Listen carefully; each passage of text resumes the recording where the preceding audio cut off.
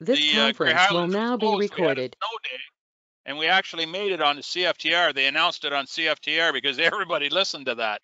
Yeah, way up that was here. a pretty popular station in the day. Yep. Okay, well, 7 o'clock, so let's get at it. I'll call the meeting to order. I see that we have all of council here, and my computer has a mind of its own with things popping up. Lindsay, do you have a list for open forum? Yes, Mayor Woodbury, I do. I have Tom Arnott, Heather Arnott, and Robert Caprini.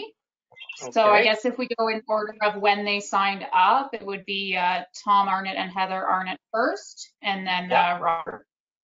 Okay, so Tom, if you'd like to go ahead, this is open forum, and we only do about 3 minutes a person on it. So if you'd like to go ahead as soon as you're ready, and welcome. I don't have the camera. Okay. You want that? Yeah, okay. Good evening, Mayor Woodbury, councilors, ladies and gentlemen. Thanks for giving me the opportunity to speak. I have 4 points that I want to cover. The first is regarding the Burnside report. And I'd like to know what the reason was for the 2-month delay in this report being available for public review. And can we now count on a 2-month delay in submitting the staff report to the county?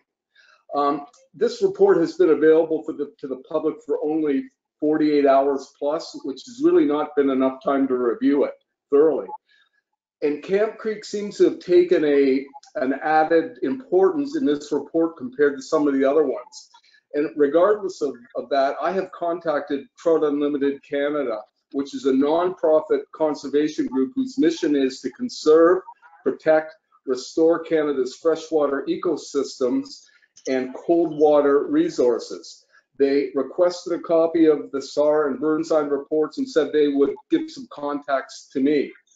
I also want to comment on point 61 of that Burnside report, and it's about dark sky lighting. This issue is huge. It's very important in the environmental impact study, the visual impact study. Yet I seem to think we have a developer that seems to be picking and choosing which points are important, and I'll use the lighting on the dock and the clubhouse as an example. It's excessive. It's on every night, all night, even when the resort is closed due to the pandemic. And is this picking and choosing, important issues like this going to be a precedent that we're going to see? I mean, it's just a question that I have. Point number 2 I want to make is regarding the provincial policy statement, the Grey County official plan. I made reference in my email to Appendix B in my public comments of March of 2020. There are many questions and concerns that are directly related to those 2 planning pieces, but none more important than the lake capacity study, and my wife Heather is going to comment on that a little bit later. The third point is the Southgate official plan, and specifically section 452. There are some planning issues in and around the dock that should have been in the application, and they never were. Fourth is the golden brown algae issue. These are awful floating mats. They appear in the lake every summer, yet there hasn't been one mention of this in any of these studies. It was mentioned in the staff report, but not the studies. Correspondence by me with Professor Jan Stevenson of Michigan State first identified this problem long before anybody else in Ontario. Now, Stevenson has done extensive research, on this type of algae. Now, the developer suggested a visit for consultation and asked me for his email, and I'm just curious to know whether that was ever followed up because I haven't heard anything.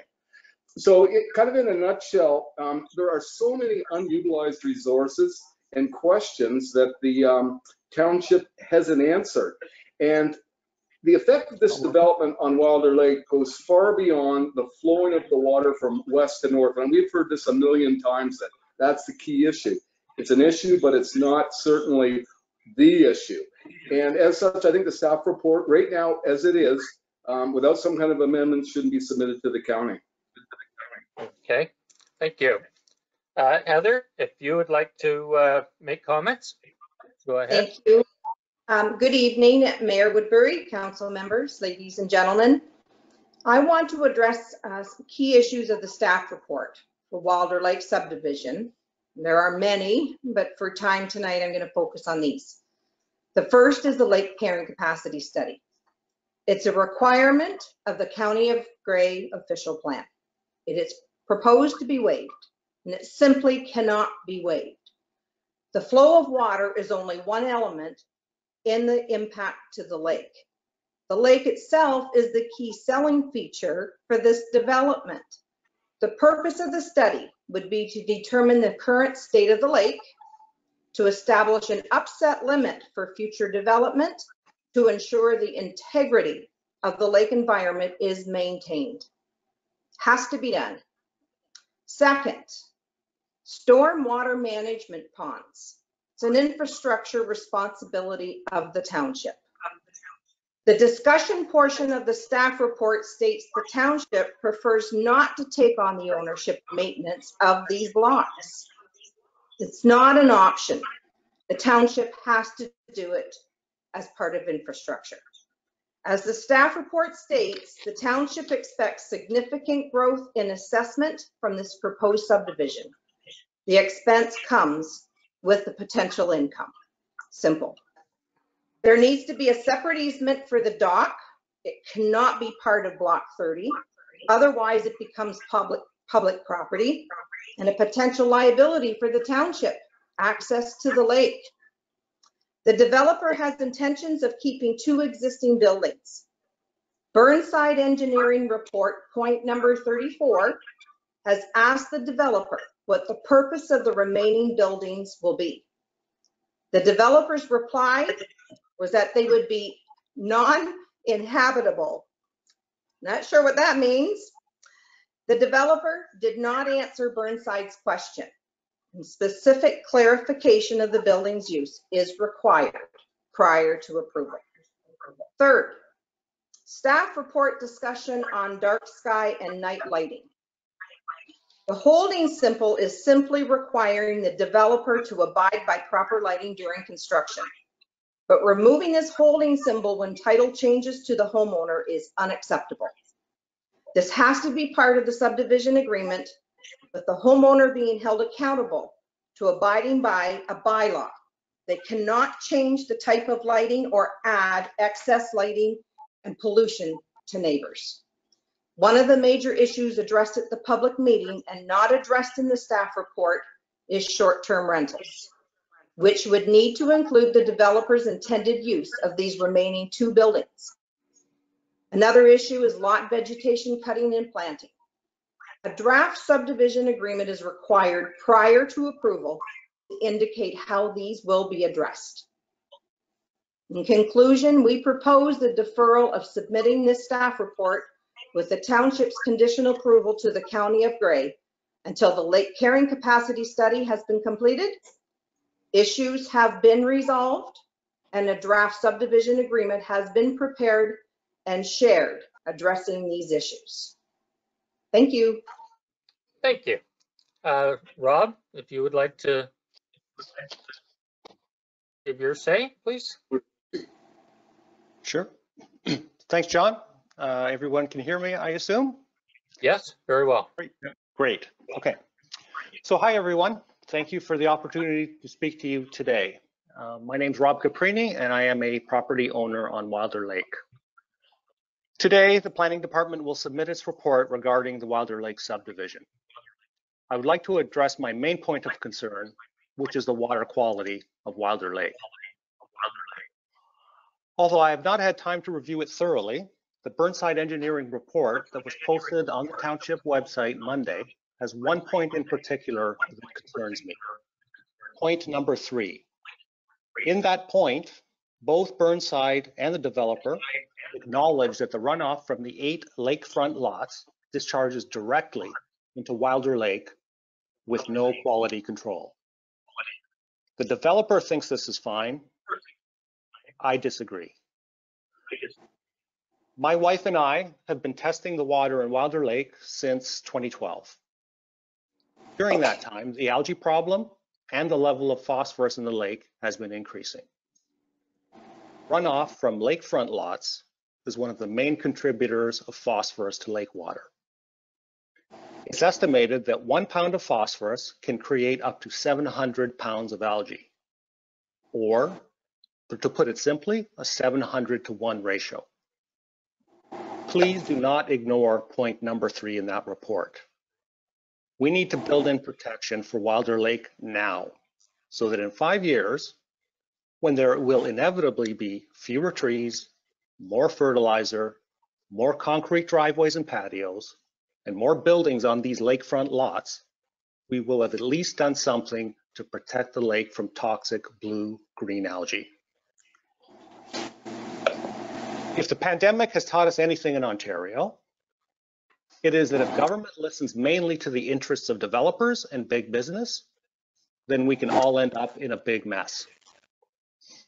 I urge Council to revisit point number 3 in the Burnside report and not accept the developer's response. Thank you very much. Thank you. I appreciate always anyone that steps up and has anything to say at open forum. It's always good to hear from everybody. Next, we'll move on to confirmation of the agenda. Moved by Martin, seconded by Jason, that we confirm the agenda as amended. Any discussion? Mayor Woodbury, Yep. Go ahead, Lindsay. would someone be able to move an amendment to move up the correspondence consent items? We have the integrity commissioners on the line. Our periodic report from the integrity commissioners is on the correspondence consent agenda. It would just save them waiting around till near the end of the meeting if council would move that amendment, just the correspondence consent items, Okay. which is 10. All right, Brian's going to move it and Barb's going to second it. I see their hands, and then Martin waved to me. So, so that's the agenda, confirming the agenda as amended with the integrity commissioners report moved up. Barb, do you have a question? Thank you, Mr. Chair. Is that the only amendment? That was what you were referring to as amended? Yes, that's what I was going to suggest. I'm fine seconding it. Thank you. Okay, all right. Any other discussion on that? Hearing none, is anyone opposed to that motion? Okay, that is carried. So we're going to move up 10.2.1, and that's the Integrity Commissioner's periodic report. Do we need a motion for that, Lindsay, or we'll receive it later? Let's just, for the sake of moving it up, we'll move a motion to receive it as information. Okay, so I need a mover and seconder to, Barb will move it and Martin will second that. Good evening. We heard you speak at County Council not too long ago, so it's good that you're back here. So I'll turn it over to you. Thank you very much. I'm just looking at the screen here. You'll see Jeff Abrams, my partner, is also on the screen somewhere. And yep. I'm Janice Pekovsky, and thank you for making the time. And thank you very much for moving us up on your agenda. We really appreciate this. This is a periodic report, and we are your Integrity Commissioner. And so we're bringing you sort of a summary of where you are. Sometimes we bring these more frequently than annually, or more frequently, I should say, than periodically, but we haven't, we've fallen behind a little bit with the pandemic, so we owe you this. But we would first take a couple of minutes just to make sure that certainly the listening public is aware that you are well served with an Integrity Commissioner, and that as you are obligated to, you have a code of conduct. And we wanted to make sure that you understand that we are a resource to you for the purpose of seeking advice and that type of thing. So Integrity Commissioners are often thought of as the hammer that comes in to investigate and come down on the heads of a member of council or local board for transgressions. And we really like to characterize our role as much different than that. We hold ourselves as a coach and teacher And we think that the most valuable thing that an integrity commissioner can do in serving a municipality and its local boards is to provide confidential advice to members when they are in a bit of a gray area where there's an issue of conduct or a conflict of interest that arises that they may not be certain of how to deal with. So that is first and foremost an important role for integrity commissioners across Ontario in their municipalities. So that is a role that we serve for you. Now, in this report, we do note that we have not had the opportunity, we've not been asked to provide advice to members of council, and that may be that there's no issues that have arisen, and that's a very good thing. But we just wanted to make you aware that we are here if you require that kind of advice.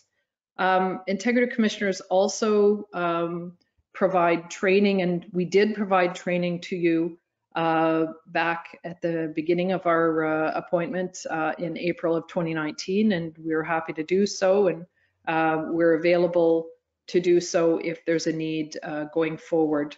But we are, the other area that we cover off, of course, is responding to complaints, and the good news is that for Southgate, there have been no complaints coming to us. When we do get complaints, of course, we look to resolving, if possible, through course correction, whether it's through undertaking different actions, improvements in those actions, etc. We always look to informal resolution when we can. So even when we have complaints, very often they will not result in a public recommendation report because we are able to resolve those informally between complainants and respondents. But as I say, in Southgate, we have not had any complaints, and that's a very good thing. So one of the things we do in our periodic reports is just provide a little bit of overview of themes that we see around the province. From our vantage point, we serve over 40 municipalities as integrity commissioner, as well as a school board and other bodies. So we are able to provide a bit of overview as to what we're seeing across the province. One of the areas that we see issues arise in, and members often have concerns about, involves conflicts of interest. And so one of the areas that comes up from time to time, frequently, is when members of council are also members of another body, and when that other body has an interest before council. So let's say an organization or a club whose interest may be impacted by a decision of council. And so we provide advice to members in those circumstances. We certainly are very aware of the work that was done in the Collingwood Judicial Inquiry and the report that came out in November from former Justice Morocco, which makes recommendations to the province with respect to better guidance in the Municipal Conflict of Interest Act, and notably referencing that members need to be aware of the broader concept of conflicts of interest, not strictly those that are under that act, but rather the common law concept, which is addressed in the code. So again, when the areas of concern do arise, we encourage you to reach out for advice. Another area that is frequently a concern that we look at, that we see in other municipalities, is the issue of respect and non-disparagement. And we see this arise sometimes in the context of social media. So we just referenced this in the report. It's an area of concern. Members, of course, are entitled to disagree on all manner of issues. And of course, it's a cornerstone of our democracy that people are entitled to their own opinions and perspectives. But in all matters, members should be respectful and not allow differences dissolve into disrespect, disparagement, or name calling. And so we see this from time to time, as well, as I say, in social media, where members will engage in social media and sometimes lose sight of the fact that they are still bound by good conduct and decorum as required by the code. So I think that's an area that from time to time arises. Another area that we see not infrequently is where members attempt to take the reins of a problem to fix a constituent's problem themselves rather than redirecting the constituent to the appropriate staff. So of course, all members of council have an obligation to be available to their constituents, but it's really important to understand where the handoff should be. So it's one thing to field the question from the constituent, but it's very important to recognize when you should be handing that off to a staff member and not stepping in and trying to do whatever operational or administrative function is being requested. I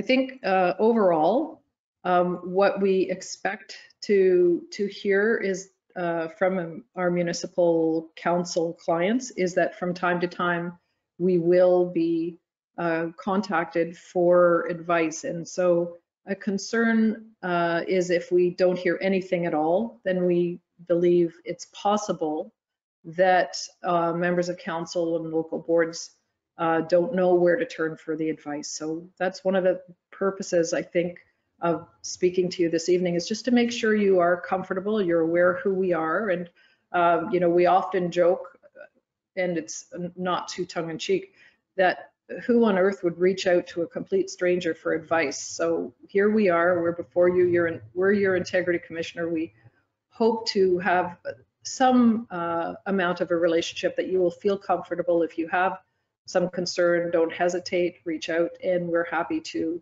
serve. Otherwise, from the perspective of complaints, this is a very good news story. There are none coming to us with respect to any of the activities in Southgate. So, and we're happy to take any questions. Thank you. I think that we're really blessed here with a group that disagrees on a lot of things, but it's very respectful and helpful for each other. So we've been doing really well. Brian, I see you have a question or comment. Thank you, John.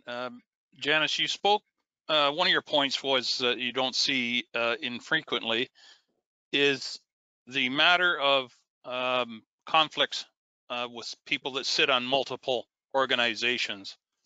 And of course, in a small community, that's sometimes tough because people, and I'm sure this group assembled here this evening, probably sit on a multitude of different organizations. Are you suggesting that if you're an elected official, that you probably shouldn't participate in the governance of a local, say, an ag society or a Lions Club or something of that nature? No, thank you very much for that question. No, not at all. I should be more clear. Of course, in a small community, often the elected officials who end up running and being elected are those who are most involved. So certainly we don't discourage that. We simply flag for members that if the one of those other bodies on which the member is sitting come before council with a request, an application or a request for a grant or something of that nature, then that body has a pecuniary interest in the matter before council. So the member, by virtue of the Municipal Conflict of Interest Act, has a conflict and has to declare it. It's an indirect interest, but it's still a pecuniary interest and must be declared.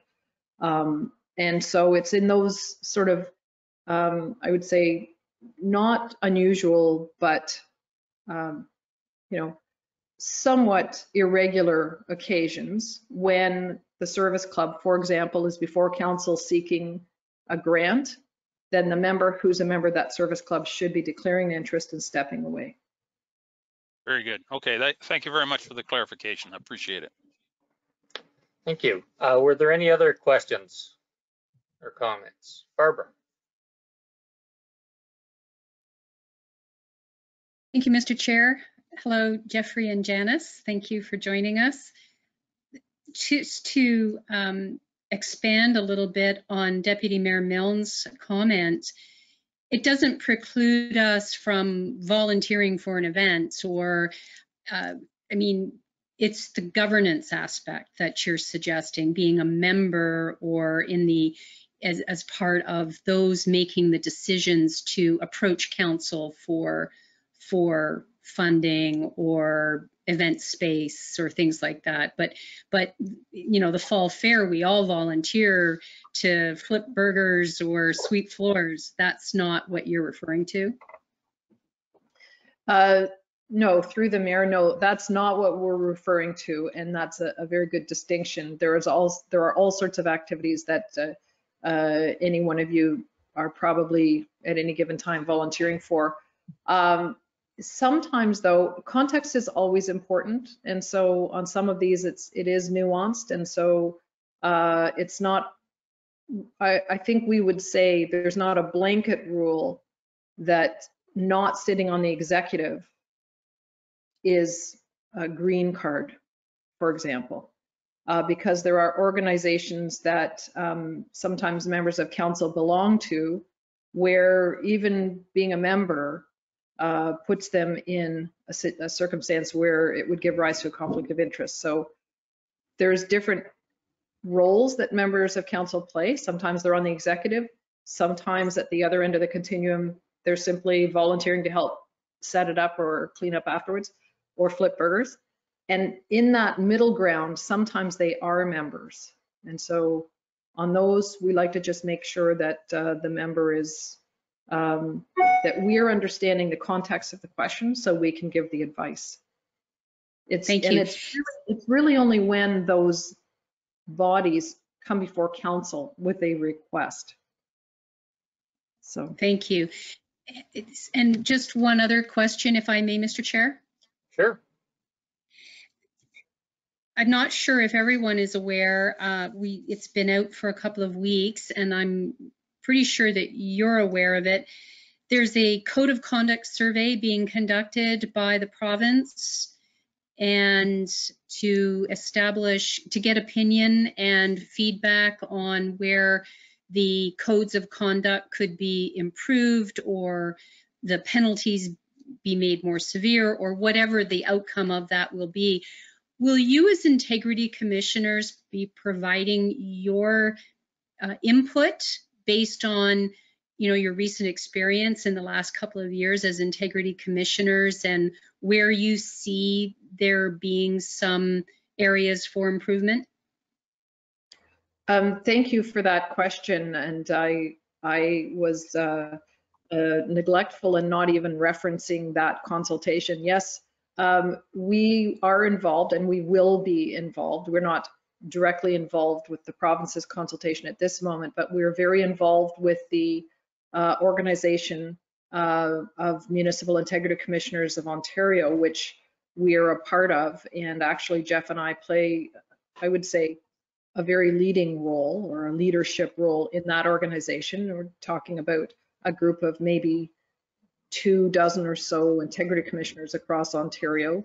And we, with Principles Integrity, we are integrity commissioner to about 10% of the municipalities in Ontario, represent about a third of the population. So quite a significant portion. And we have actually had meetings with MICO, the Municipal Integrity Commissioners of Ontario, to try to coalesce around some agreed principles before we share our position. But we will be sharing a position, and we're also engaged in speaking at a couple of symposiums in this regard in preparation of that position. And so that consultation, the intention of that consultation doesn't strike fear into the hearts of municipal elected officials everywhere. It is a bit of reaction, I dare say, to a pretty egregious circumstance that was reported on in Ottawa by Integrity Commissioner Marleau a few months back with respect to some pretty outrageous sexual harassment, which was going on for a period of time. And it's, of course, an extreme situation that's caused the province to begin the consultation, but we're hoping that the result is basically just a reinforcement of a lot of what already exists, and maybe with a few tweaks. So, if I could just add, sorry, Janice. If I could just add to Janice's comments. We're hopeful that the entire consultation won't be simply about these 2 or 3 rare events that occur, and that it will be a meaningful discussion about codes of conduct, training for integrity commissioners, discussions about penalties and that sort of thing in a helpful way. One of the things we're concerned about is that it will become so focused on those rare events that entire processes will be built for those rare events that will impact the relatively accessible and quick and inexpensive processes that coaches and teachers like to employ as they help councils do some course corrections from time to time. Thank you. Yeah, go ahead, Barb. Thank you very much. I too am interested, and I think that the municipalities that have had to go through an integrity commissioner's investigation with outcomes that may seem to some people, a little bit, why did we bother? Because of the penalties that may be suggested. But I agree that you can make it too strict, whereby nobody would want to do this. So I'm looking forward to finding out about the comments, about your experience. I mean, having your input into the process, because as you said, you represent 10% of the municipalities in Ontario. Therefore, who best to realize where something is working and where something needs tweaking. So thank you very much for that. thank you. Thank you. Does anyone else, any comments or questions? Okay, seeing none, I'd like to thank both of you for coming here and sharing with us tonight. Greatly appreciated, and nothing personal, but I hope we don't see you in the near future. Take care. Thank you so much. Have a nice evening. Okay, we have that motion before us to receive this for information. Any further discussion? Okay, hearing none. Is anyone opposed to it? And I'll declare that passed. Thank you. Any declaration of pecuniary interest you can declare now or at any time through the meeting. Brian, you have one? Thank you, Mr. Mayor. I will be declaring an interest in report number PL 2021-032-Walders Lake subdivision. The nature of the interest is the applicant is a family member. Okay. So I'll be recusing myself from that discussion. Okay, thank you. And for anyone else, you can declare now or at any other time through the meeting.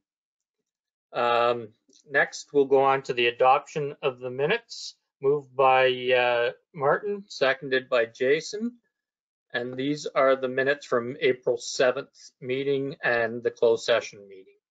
Any discussion? Okay, seeing none. Anyone opposed?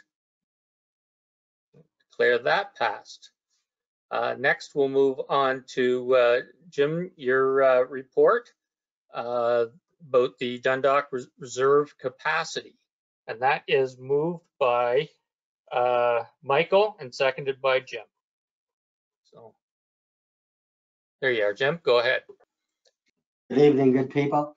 Yes, this is an annual report that comes about the water and wastewater system capacities in Dundalk. And as you can see through the tables, there's a lot of uncommitted, committed that isn't underway just yet, but we've put that in place. But the water's still in very good shape, and the wastewater in some ways we've gained again because we still have 127 units available. This report here took into consideration extraneous flows and looked at what drinking water goes into the system should balance somewhat out in the wastewater end of things. And you can see that there's a lot of infiltration that's happening and inflow. And we've identified with some of our own work with monitoring manholes and doing some other investigations that there are a number of sump pumps that are connected to the system, and there's a possibility of a big gain if we can get those out of the system for the wastewater. So we will be working.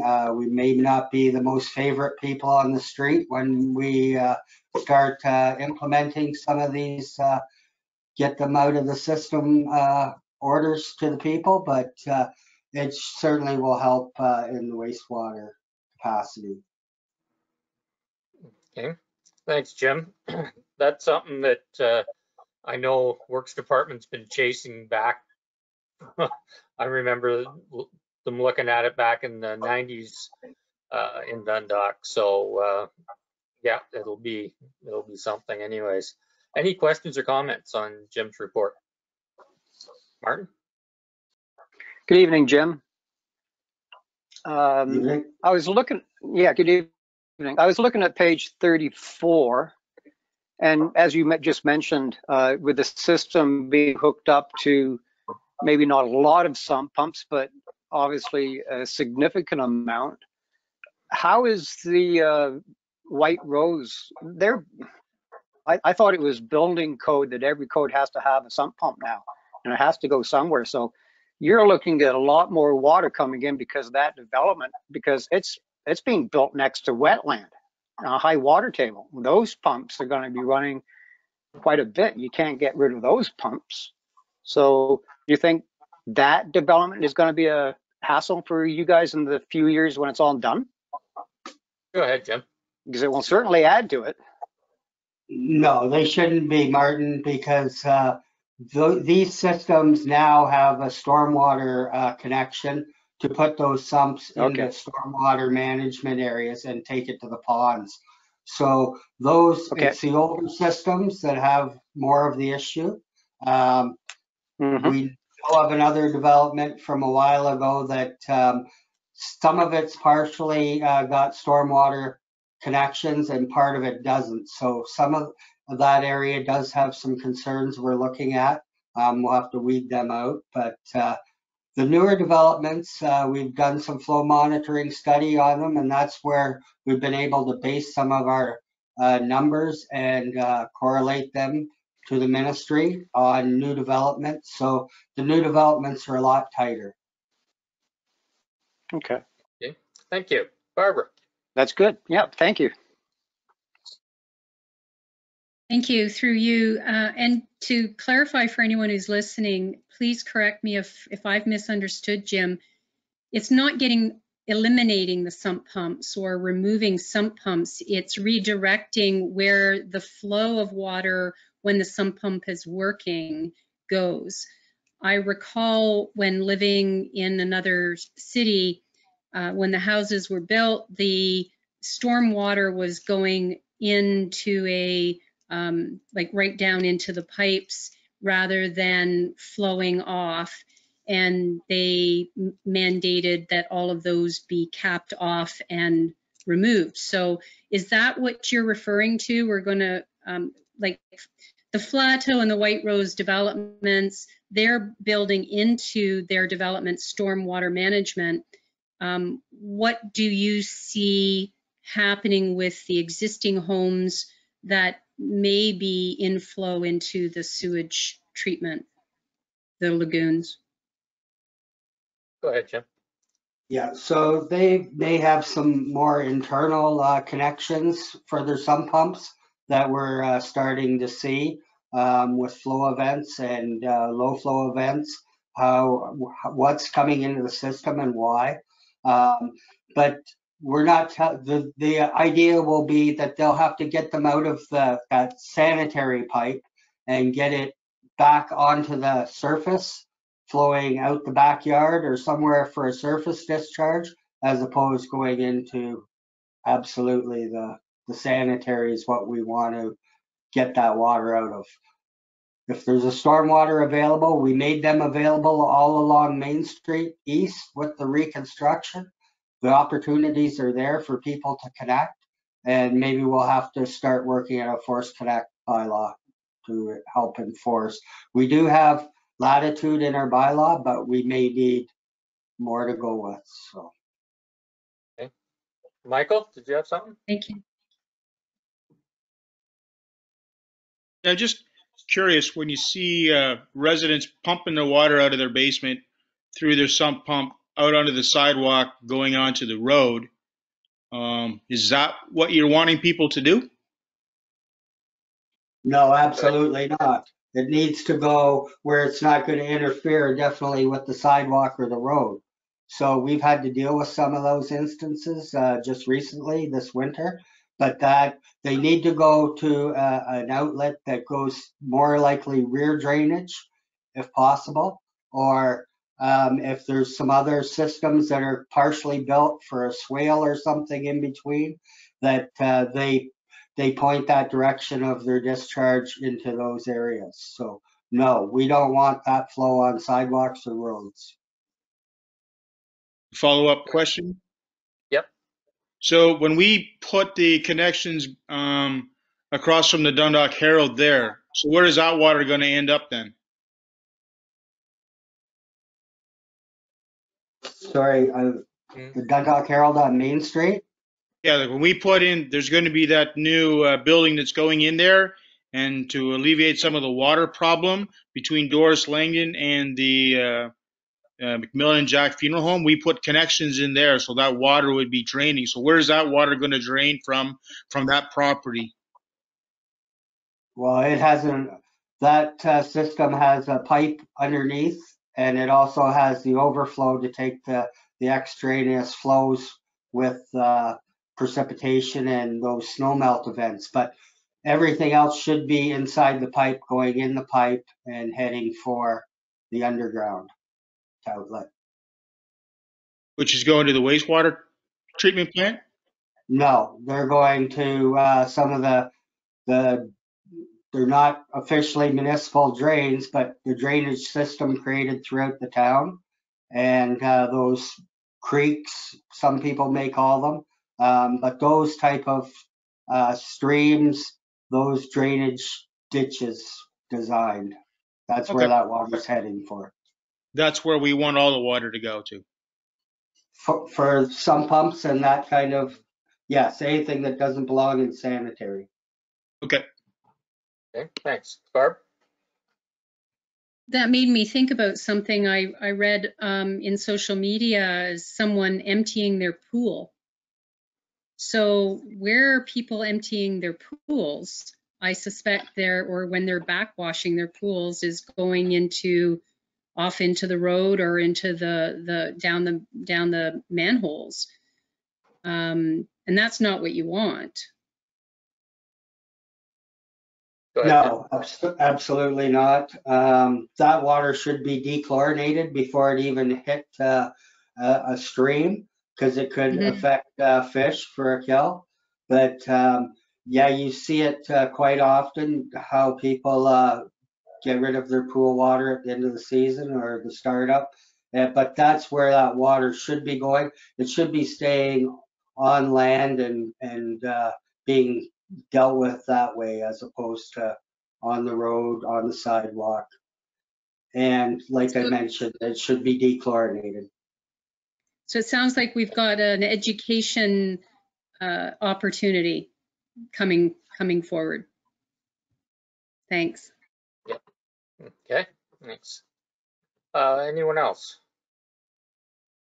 Dave? Yeah, there's another piece to this reserve capacity that we haven't really talked about, and it's the efficiency of the new homes is a big deal.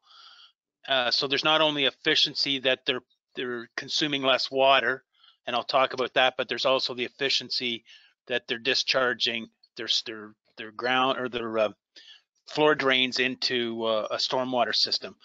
Where I'm going with is they are consuming less water right from the start by not having toilets that flush as much water. They have diffusers on their shower heads and their sink faucets that use less water. So those are important things to really, if we can get some of these new homes converted to those kind of uses and get rid of the diversion of the drain water into a storm system rather than our wastewater system, that's really grabbing capacity that we don't have to build for the future. Really, really important. Yeah, thanks. Okay, I don't see anyone else with comments. So is anyone opposed to that motion? Seeing none, that's carried. Thanks, Jim. That was kind of a good news story all around, really, for us. Helps out a bit. Next, we'll move on to some Dave's reports. 7.2.1, which is moved by Jason, seconded by Barbara, and it's the Southgate vacancy tax rebate program. Dave, did you want to add anything to this? The only thing I want to add is that while we were feverishly working at drafting a support resolution for the rest of the County of Grey, I guess the province was working and they brought down the change in regulations through, and I'm just digging it up here, but I'm sure you've read the report in relation to a new Ontario reg that allows lower tiers to have the powers to adopt their own vacancy tax rebate policy. So what we're recommending here is that we proceed to cancel vacancy tax rebates. We're looking at July 1st, so that it's kind of a half-year split. But we'll give that direction to the treasurer, and if there's anything that they see coming out of that, we may need to change that date, but we'll go with that date for now. Okay, great. Any questions, comments? Barbara? Thank you. Through you, Dave. I had that question about, is July the phase-in period, which gives them half a year, those who have applied. Is that all, like, they wouldn't be eligible for the tax rebate this year, or would they be eligible for the tax rebate for half a year, but by 2022 they're being given notice it's going to be there's no more vacancy tax rebate? Yeah, so that's an excellent clarification that we should make, is as of right now, it would be a July 1st we would end, and that would end the vacancy tax rebate. If council wants to see more transition, we can do that and transition, in 2022. But that was a date we put down as, it's been a program that hasn't been productive, and staff really feel we're better to invest in community improvement rather than providing an incentive for a rebate on taxes for empty buildings. Mm-hmm. That's one we've talked about at this table a few times. Martin. Yeah, thanks, John. Dave, on page 44, it does say, where is it? If we need a vacancy tax rebate program, that's up to staff and council then. If somebody does say, look, I want to renovate this building, give me a break for a year, because you do say it's very time sensitive and up to no more than 12 months. Would that still be applicable? So there is some recourse. Sure, and I think if you wanted to, if someone wanted to, apply and say, hey, I'm doing this, it's going to make things, but I think we could look at it. But as of right now, I think there's enough tools in our toolbox to help through the CIP rather than a vacancy Yep. tax rebate. But we can open it up anytime. It's the powers that we have here in Southgate to make those changes. Yeah, no, I totally agree with you, because the two words that struck out to me first when I read it was the chronic vacancy and absentee landlords, and that's not a good thing. So yeah, good report. It's good to see. Okay. Any further questions or comments? Okay, seeing none. Anyone opposed to the motion? That is carried. Next, we have the bylaw to go with it. That's 7.2.2. And that is moved by Michael and seconded by Jim. Anyone have any questions or comments on the bylaw? Okay, then Lindsay, I'll get you to do the vote.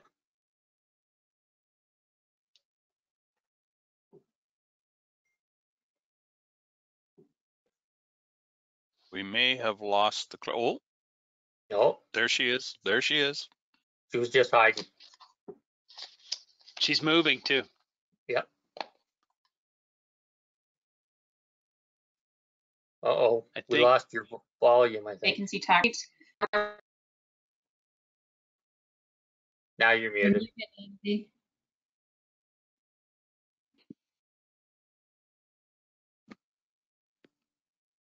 Uh-oh. Can you hear me now? Yeah. Okay, sorry, I had to come back in on my phone. So recorded vote for bylaw 2021-054, the vacancy tax rebate program. Mayor Woodbury, Yes. Deputy Mayor Milne, Yay. Councillor Dobreen, In favor? Councillor Rice, Yes. Councillor Shearson, Yes. Councillor Frew,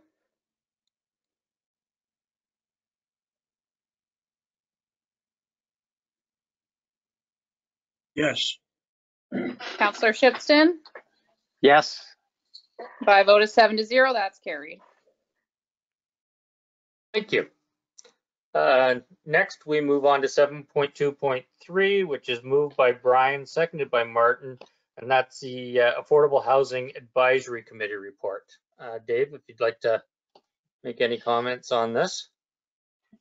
The only comment I'm going to make is and I know there's a question possibly coming, and maybe I'm going to stem it off, but I struggle a little bit because I know when the delegation presented, they talked about attainable, and I'm using the word affordable. I think they go hand in hand, and I think maybe affordable is a bit tougher to reach because attainable, but whatever we want to call it, we can call it both. But I think we should challenge the committee to, look at both attainable and affordable, and maybe better define that. Maybe there's different understandings of affordable and attainable, but in my mind, affordable is something that people can afford to live in based on their incomes. Attainable, maybe less of a stretch but again, that definition, I think maybe the committee needs to define it and determine what we want to do, but I think they need to look at all those kind of issues, both rental and purchase and so on. And I see there's a question. Yep, Barb. Thanks, Dave.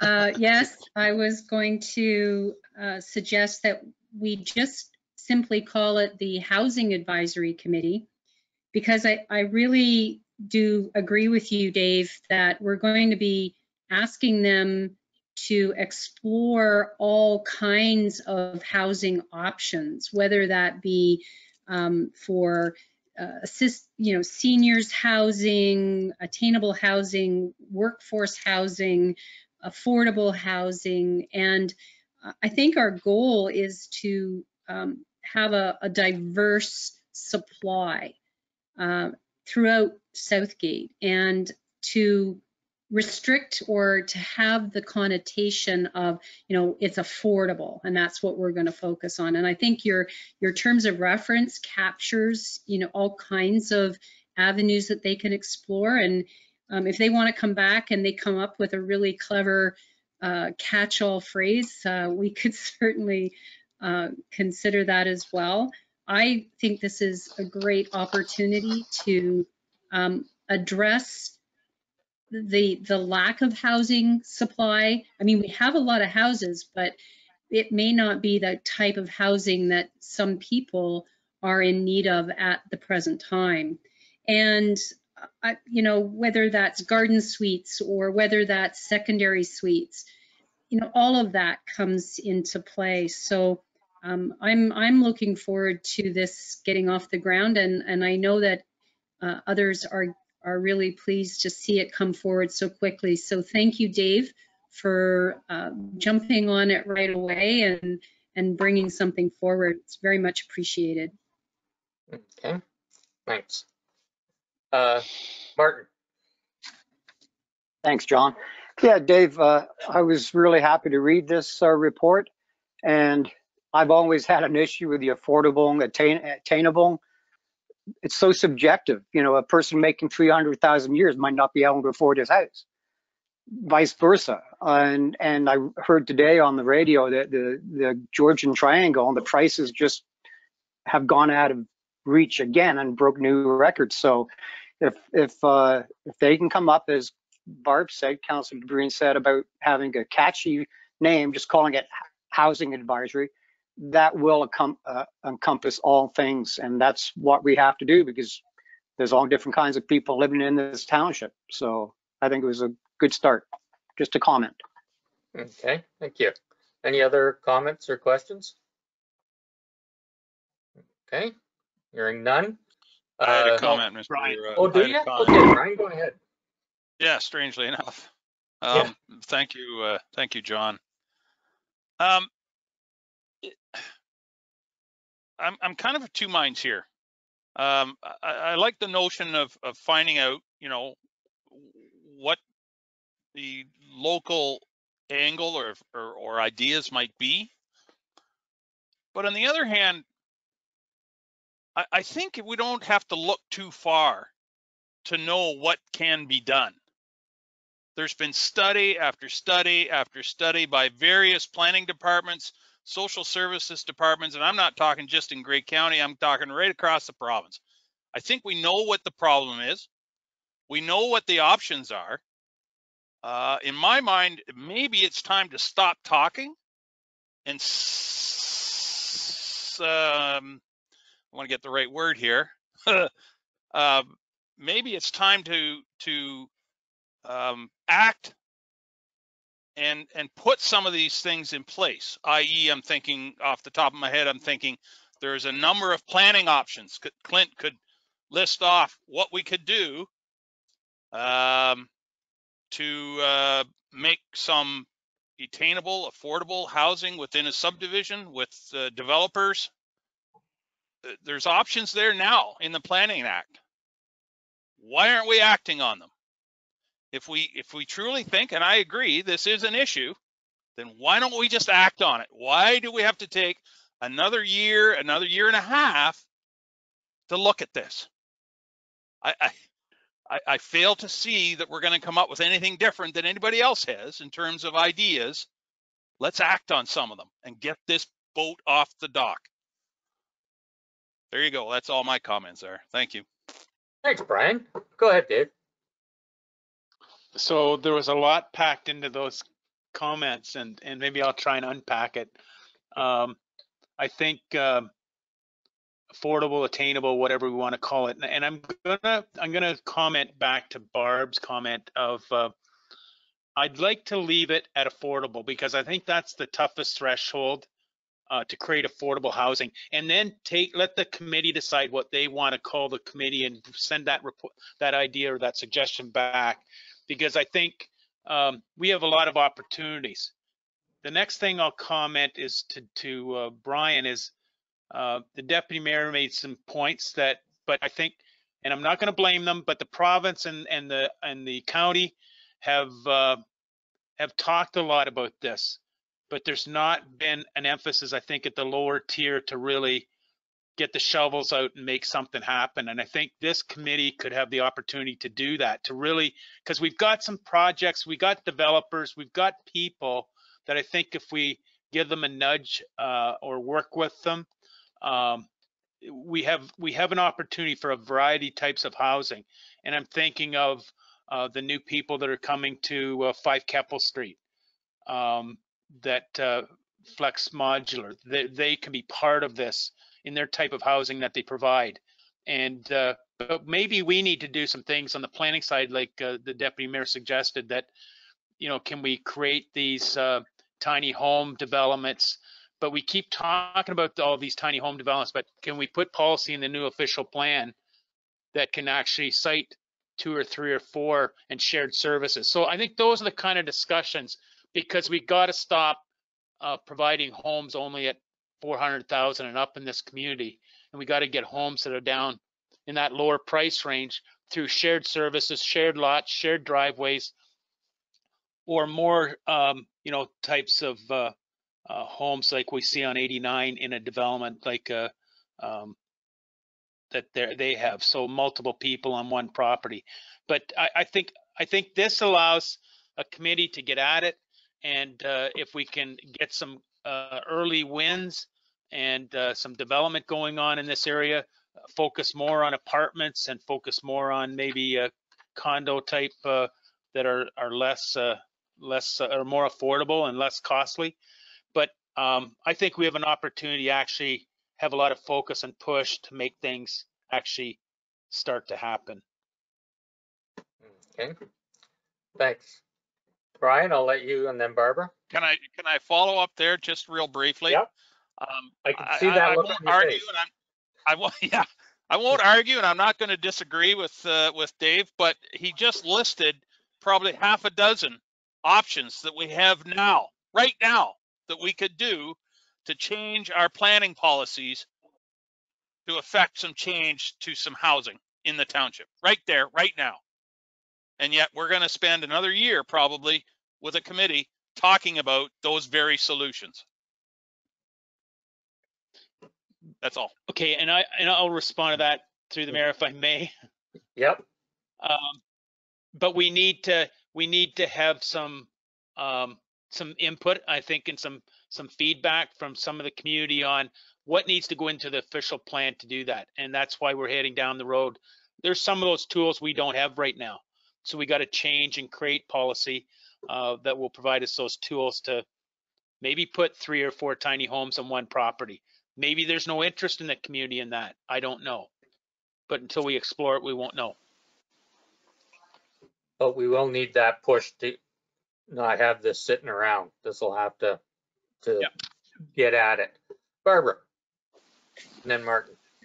Through you, and to Dave's point, this isn't just about, you know, rehashing everything that's already in place, but to explore how we can, I mean, we can throw all kinds of things into a bucket and, you know, pull something out of, pull a piece of paper out and say, okay, we're going to do that this week. But we need a plan, and we need to have county involvement and social housing, and we need to understand the planning aspects, and the community needs to understand what resources we have at our disposal and how we can change policy, to Dave's point, over the next 12 months. Hopefully we can get some quick wins like Dave suggested and move on those that we can, and explore the more permanent long-term plans for housing, you know, through this whole process. So it's not just having a community and staff sitting at a table. It's going to bring in everything that is, you know, the planners, the county, explore options that are in other communities. To Brian's point, yeah, they're all out there, but we just don't want a mismatch. We don't want a quilt of or a puzzle where a couple of pieces end up being missed in the end of it. That's just my opinion, and thanks. Okay, thank you. Martin? Yeah, thanks. I was just going to mention, it's been quite a while now, but the Ontario government years and years and years ago put a plan, a provincial plan out just to see how it would go, and it didn't last long. It was basically to stop all this sprawl going on. It was like building up instead of out, and the only ones who took advantage of that was all the condo builders in the city. So with this committee, maybe, as Dave said, we can say, look, we need some apartment buildings. Let's build up. So that's all zoning. So the whole chat about this stuff been around, and it depends on the people who are developing their market. So if we can get a say in something about what we want to see in the county, like Flato did with the seniors building, I thought that was great. So I think the committee is going to be able to help with that, along with all the things that are in place. So. Okay, great. Thank you. Yep. I don't see any other hands up for comments. So I'll call the question. Is anyone opposed to the motion? Okay, I'll declare that passed. Next, we have 7.2.4, and that's the White Rose subdivision preliminary acceptance, moved by Jason, seconded by Barbara. Dave, did you want to comment on that? I think the report speaks for itself, and I'll just take questions. Okay, let's see if there are any. Any questions? Okay, seeing none. Is anyone opposed to the motion? Okay, I'll declare that passed. Next, thanks for those reports, Dave. Next is Kayla's report, 7.3.1, and that's moved by Jim, seconded by Michael, and that's the COVID-19 vaccination policy. Kayla, did you want to add anything to that for us? I don't think I have too much to add, just we did do some research of what other local municipalities were doing and kind of followed the trend. Okay, thank you. No, looks good. Are there any comments or questions from council on that? Martin? Yeah, I think it's something that has to be done. I just one comment when it says, well, between the feds and the province, there's no real clear mandate of who can get the vaccine. It's been very, very up and down. Because there's no mandate for everybody to get it from the government, what if somebody in the township refuses, saying, I drive that plow, I don't have to? Like, is there going to be ramifications? Are you going to make him do it when the province isn't even making some people do it? Even I read in the Star today, some of the nurses aren't doing it right away. So is it going to be mandatory eventually, or choice? Just a question. All right. So why they wouldn't? At the moment, that's not something that we can enforce. All we can do is encourage our employees. I think right now it is a big hot topic item for human rights. And as it stands, from my understanding, all we can do is encourage. We can't enforce somebody we can't mandate it. Yeah. Okay. Jim? Well, that's what I meant. Follow up. That's what I meant. We can't mandate it because the government hasn't mandated, but there's leeway and education on the township's part to make it good. Yep. For everyone. Yep. So it's good. Okay. Good report, Cal. Go ahead, Jim. Once the numbers get up to about 75 or 80%, will be mandated for the remainder to get the shots. You can't leave 20% of the community available to individuals who are carriers of the COVID disease. It will eventually become mandatory. I got my shot. Mm-hmm. Yeah, and I think the way Kayla's got this report, that's it covers that. Once a governing body larger than us says it's mandatory, then we have to follow those rules. Dave, you had something to add then, Barbara? Yeah, I don't, I just want to maybe correct Councillor Frew, and maybe Kayla can help me here, but I don't think it will ever be that we'll get to 100%, because human rights, you don't have to, as a person, take this shot. I mean, it's a personal choice. I find that unfortunate, because I think it's important for all of us to get the vaccination. But the government, I shouldn't say the government, but the health professionals are striving to get that 70%. And then when we get to 70%, they're saying we were at herd immunity.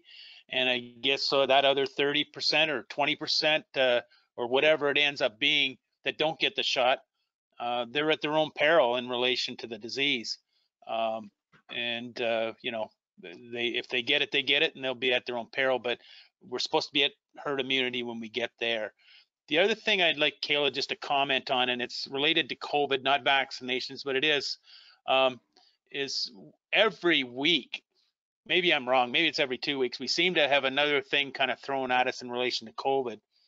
And the latest that comes with COVID and this kind of, policy stuff is cleaning. And I think it's maybe important just for Kayla to, share with everyone that's on the call, including counselors, if you have your own business or whatever. Can you just talk for a second about COVID in relation to this new cleaning thing as well, please? Yep, Sure. go ahead. So it's from a webinar that I was in by an insurance company, actually, and they were saying how important it is to not only do your cleaning, but to document it. So we have now implemented cleaning logs so that we can document when our cleaning is done, and to ensure that it is being done, what exactly is being cleaned, how often is it being cleaned. And that's an important part of stopping the spread as well, because as much as it doesn't live on surfaces forever, it does live on it. So it's important to do it and document it. Yep. Barbara. Thank you. And thank you, Kayla, for the report. When I first started reading it, I was wondering, is this we're going to mandate everybody has to have a shot? But I was pleased to read that it's the township making it possible. It's the township is providing opportunity for people to make the decision to go and get a vaccine. It's still their decision. But if they feel that they can't take time off work and the only appointment they could get was, middle of the day, we are putting in place, you've written it very well, where we will accommodate wherever possible and encourage you to do so. It's interesting you talk about the documenting of the cleaning protocols. It's almost like we need a full-time person just to keep up with all the regulations. And as soon as you think you got a handle on it, they're changing direction on you. And so kudos to you for staying on top of it, for attending those webinars and bringing the information back. I think in terms of the flu vaccine, where with all these variants, I don't see this being a 2-shot deal. We'll be lucky to get our second shot or first shot, some of us, but we may end up having to have annual vaccinations every year just to keep up with the ever-changing variants. And they haven't mandated the flu shots, so it'll be interesting to follow. So thanks for bringing the report. Yeah, Michael? Well, I'm not sure where to go with this. I'm kind of in between. I understand, the importance of getting the flu shot, but every time something comes up, we got to do another policy, another report. Here at the township, we're doing it, but you think every small business in Grey County is doing the same thing? Doing a separate policy for every one of these things that come up like this? Like, it just seems like a lot of wasted time and stuff. And now document for cleaning, to me, it's, if you want to go get the flu shot, you're told to go get the flu shot. They make it around the clock, weekends. You can get it whenever you want to get it. So I'm not quite sure why we need to go, spend all this time on these things. It's just seems like a lot of wasted money for some reason. But I understand the importance of it, but I'm not quite sure why we got to keep doing a different policy, another policy, another policy. It just seems that that's all we're going to be doing is rewriting policies all the time. We'll have to hire another person just to look after that. Yeah, well, one of the things that that I know of from my previous work, and that is Ministry of Labor. If anybody gets hurt or anything comes up, that's what they want to see, is a thick book of policies. And it's unfortunate that we've gotten so far into the legality of things that we need to make up so many rules and policies for everything. But that's where we live right now, I think. Any other questions or comments? Okay. Hearing none, is anyone opposed to this? And that is carried. Thank you, Kayla. Good work as usual. Clint, we have some of your stuff here. 7.4.1, and that is moved by Brian and seconded by Martin. And that's Paul S. Martin zoning. Clint, Barbara, go ahead. I was just wondering, before we start with the planners wereports and one in particular, could we have a short 5-minute recess? Well, we'll call it a break because it's really not enough time to go to recess. Go out and play in the yard. I know. Yeah. Okay. Let's make 10 minutes and then we'll go from there. So we're at let's say 8:25. Okay. We'll be back at 8:25. Thank you.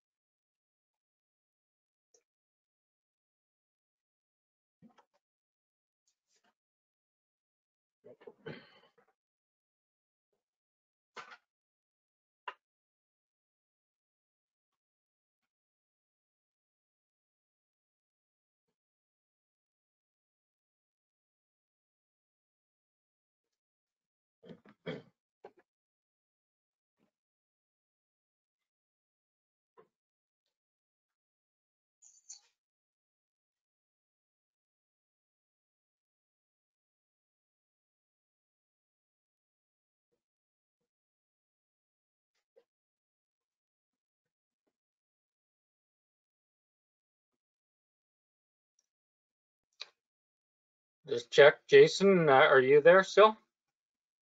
Yeah, I'm here. Okay, good. We're just missing Michael, so we'll give him a minute and then we'll get right at the planning. I'm here, report. buddy. I'm here. There you are. Good. Okay, so we'll call the meeting back to order and we'll move on to Clinton's reports here. 7.4.1 is moved by Brian and seconded by Martin. Clint, anything you'd like to let us know about that one? Okay, so this is, I'll call it a twofer report in the sense that they originally applied for a shop to be located on the property. It also includes the small little residential lot that's actually, there's a notch sort of out of it there. You can see this was brought before the Committee of Adjustment, and at that meeting, the committee granted the severance to split it into two 50-acre parcels. And as part of that, that residential lot was to be merged back with the 150 acres. And it's zoned then accordingly to recognize the reduced lot area. And so this bylaw and report will effectively recognize that change and implement the consent, but also to recognize the proposed on-farm diversified use being the industrial shop. So that's sort of it's a little different than my normal reports, but that is that's the gist of it. Okay, thank you. Yeah, I do remember that kind of cleans things up there. Any questions or comments from council? Okay, seeing none. Is anyone opposed to this motion? And that is carried. Next, we have 7.4.2, moved by Barbara, seconded by Jim, and it's the bylaw to go with that. Are there any comments or questions on that? Okay, Lindsay, I'll get you to do the vote for this, please. Thank you, Mayor Woodbury. So recorded vote called for zoning bylaw amendment C 1520, Paul S. Martin. Councillor Shipston? Yes. Mayor Woodbury? Yes. Councillor Rice? Yes. Deputy Mayor Milne? Yay. Councillor Frew? Yes. Councillor Dobreen? In favor? Councillor Shearson? Yes. By a vote of 7-0, that's carried. Okay, thank you. 7.4.3, moved by Jason, seconded by Michael, and that's the Sharp Farm Supplies. Clint? Thank you, Chair Woodbury. First, I want to just note a correction. I wonder if Alicia would be able to bring up a particular screenshot of the Winton Park grain elevators, because you may notice in my report that the image isn't actually of the Swinton Park grain elevators. That's the image that's supposed to be in the report. Unfortunately, the wrong image was attached to the report. So that is the report, or sorry, the correct image to go with the report. It is for a site plan agreement. And the site plan agreement essentially putting in phasing to allow them to build a couple additional bins. I think 3, maybe I don't have it up in front of me here. A couple extra bins to allow for storage to then even out the traffic flow of the trucks so that they don't have to keep cycling things through as quickly, and therefore reducing the amount of traffic that goes in and out of there. The site plan will also include landscaping right along the property, the southern property boundary with all of those small lots there, as well as closer to the unit to mitigate some noise and dust as well. There's also provisions in there for the mitigation of noise and dust with respect to installing aspirators on the equipment and that sort of thing. And then when you get to stage 2, that's when they would increase the number of bins, but also provide a secondary entrance then onto the side road, being side road 07. So that's the sort of nature of that proposal.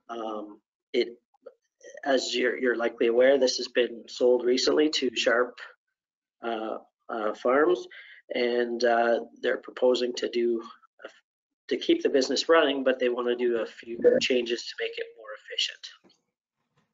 Okay, thank you. Any questions or comments from council? Barbara? So through you, hi Clinton. Just to refresh my memory and maybe anyone else's, if the recollection, this predates this council, I believe, and these mitigating efforts were through the public process and it's just now coming forward, or is this something entirely new? No, you're correct. There was a consent and a zoning put forward, and an official plan amendment, I believe, put forward through the previous council when it was Hensel. Yes.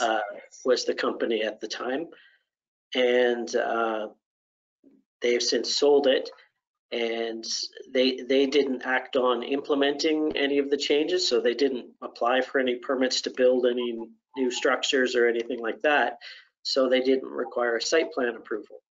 So it was the site plan approval that was required to implement all of the things that were discussed during the planning process for the zoning, being noise attenuation, planting of trees, all of that, the second entrance, all of that stuff. So thank you. Okay. Any other questions or comments? Okay, seeing none. Is anyone opposed to this motion? And I'll declare that carried. Next, 7.4.4, which is moved by Brian, seconded by Martin, and it's the bylaw to go with the site plan agreement. Any questions or comments on this? Okay, seeing none, Lindsay, I'll turn it over to you.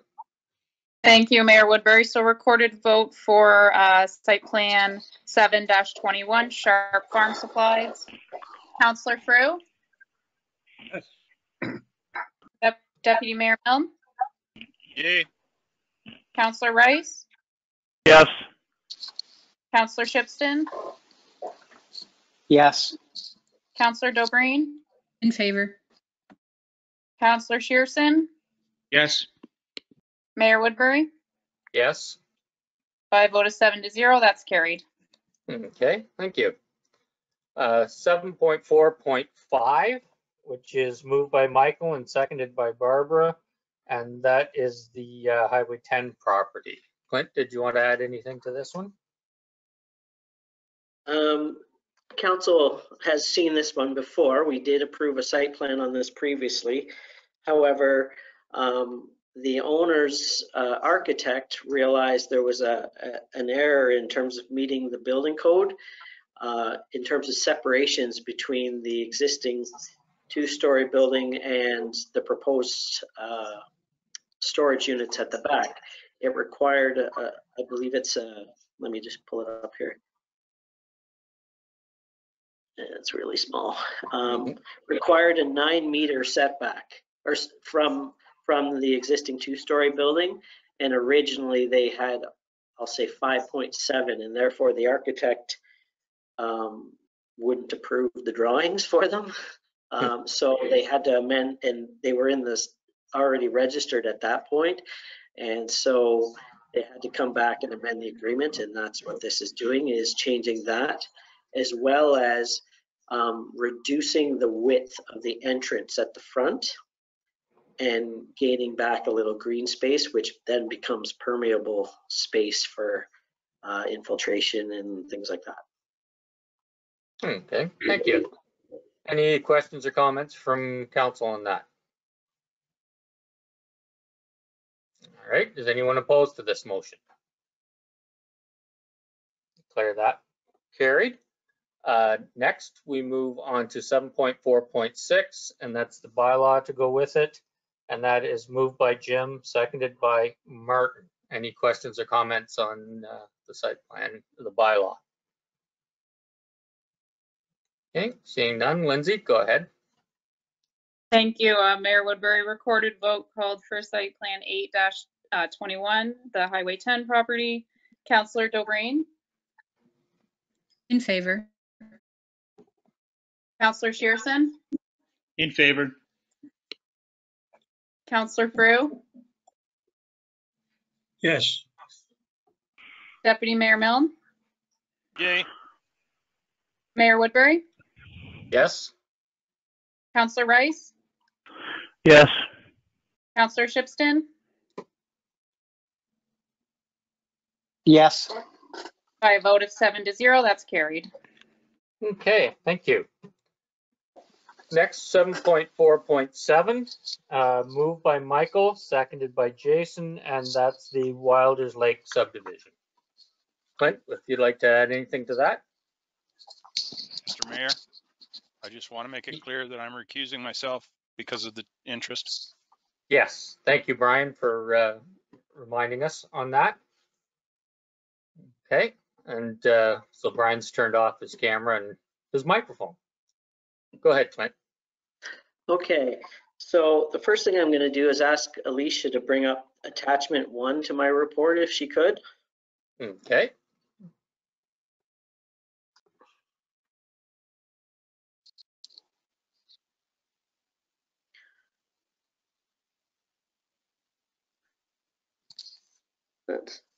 It's very slow. It's coming in there, but slowly. Yep.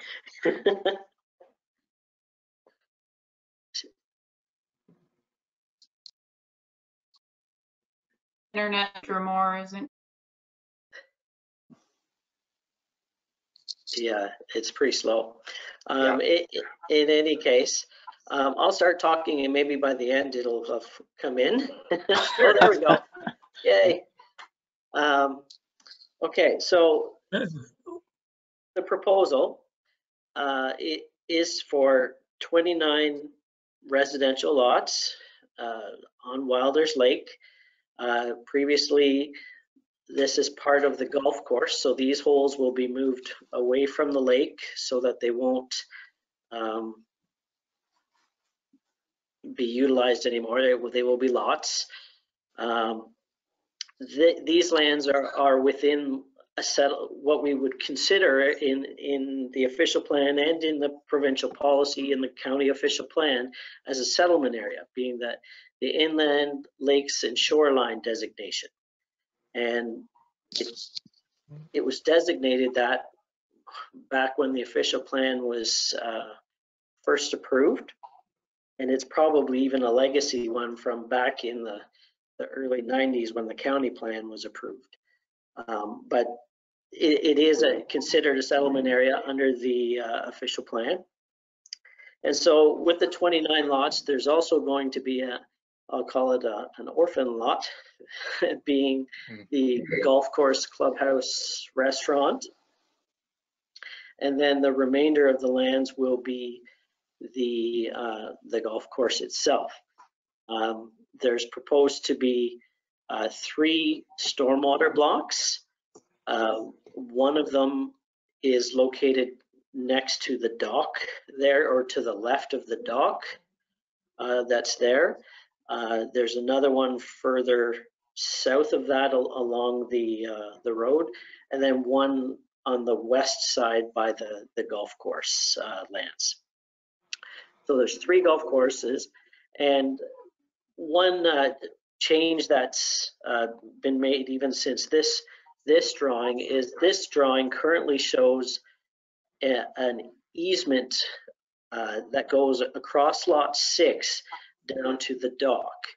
Now, the initial discussions were that that easement would be included with the stormwater management pond as that block, but in later discussions, that easement will be a separate block all on its own. So it'll have the dock and the 2 existing cottages that are there or that are going to remain, and the lot 6 will then be free and clear with not having any easements on it. It was brought up about the use of those 2 cottages that are to remain, and it's worded in the proposed draft plan conditions that they be used for, one of them to be used as a change house for the dock, and so both of them are going to be made non-habitable, meaning there's not going to be any overnight accommodation there or anything of that nature. There will be no toilets in them. It will be it could be a picnic shelter or something of that nature, or but there will not be any overnight accommodation in either of those 2 structures. Okay, so that's what the proposal is in a nutshell. As far as the process of what's happening now and what will happen going forward is, this is sort of the first stage in it moving along through the process, I guess you could say. So the township isn't the approval authority for plans of subdivision, and that's what's before you right now. The County of Grey is the approval authority, and that being said, we provide comments and conditions that we would like to see included in a draft plan approval to the county. They are then forwarded on to the county, and then that is then dealt with Randy Schertzer, who will review all of our comments. He will review all of the comments from the public meeting, just like I have. He'll review any further comments that have come in. A number of the submissions that were prepared tonight have also been forwarded on to him, so he's aware of those. And he will, again, make sure that the issues have been addressed in some fashion. I say in some fashion because it may not be to the satisfaction of some individuals, but they will have been addressed in some manner. So following that, then, after that detailed review, the county then will prepare a further planning report to go to county council, recommending either approval or approval with conditions or refusal, depending.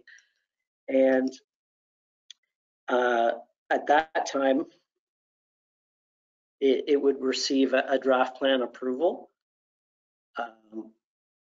with a number of conditions. One of those conditions is that a zoning bylaw amendment be approved. That zoning and bylaw amendment will be brought forward by myself with a planning report, and that will be a second report with further review and further refinement of the issues. And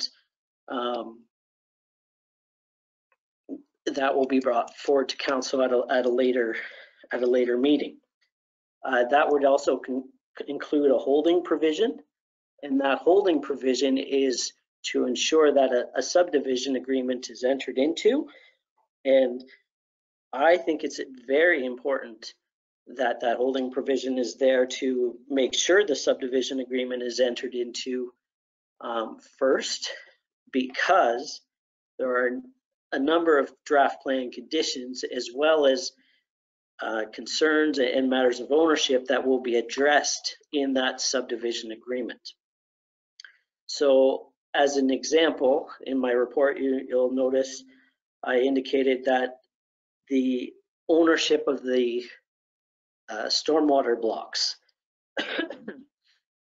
in rural areas such as this, typically municipalities don't like to take on the ownership and maintenance of stormwater management blocks,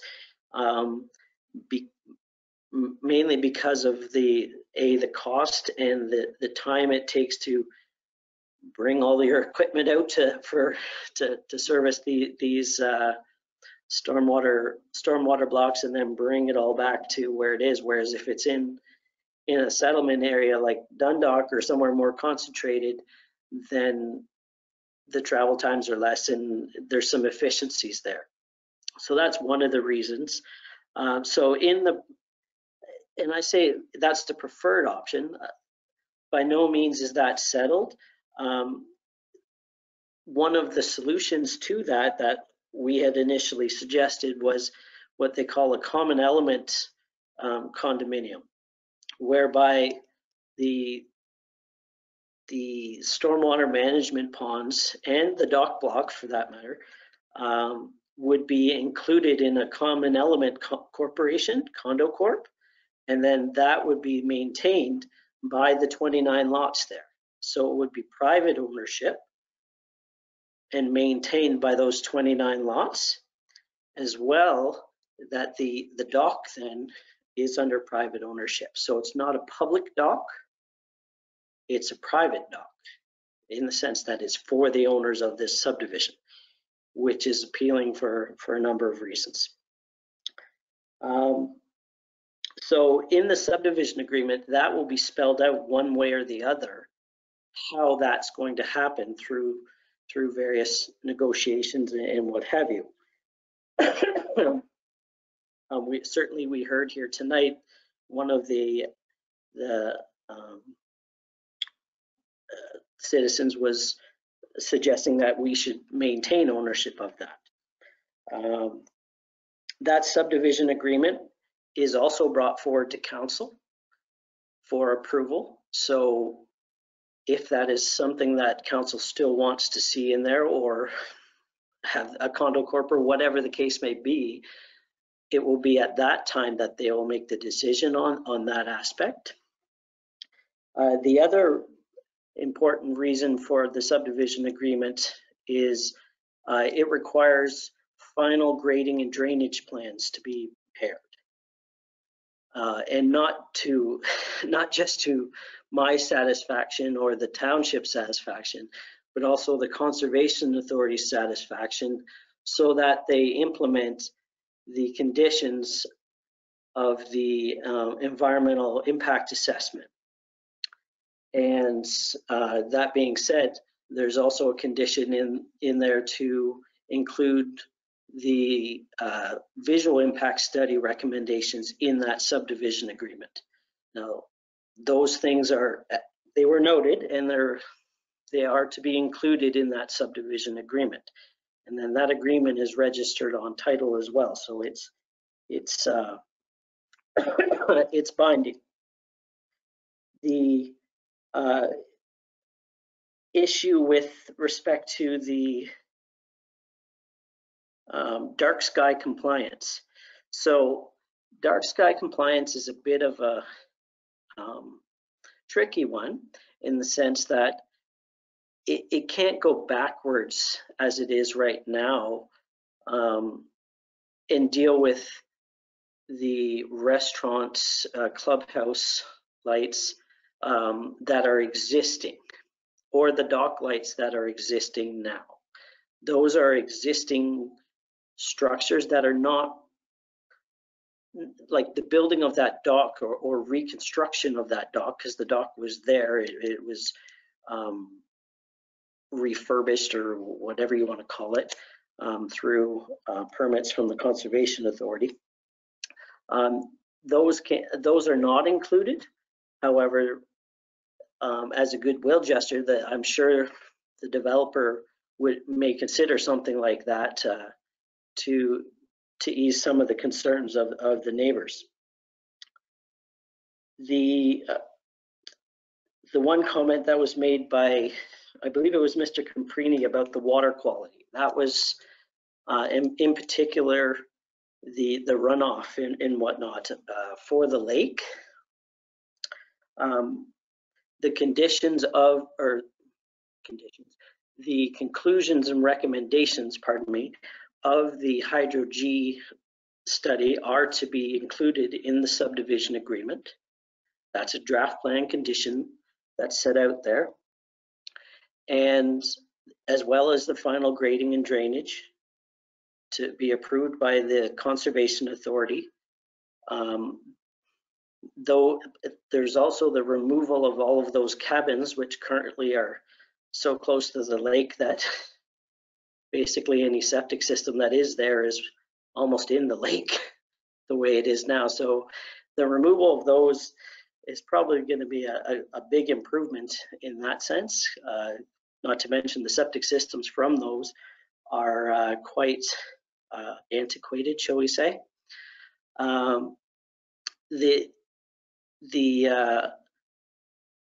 The other thing I'd like to point out is with the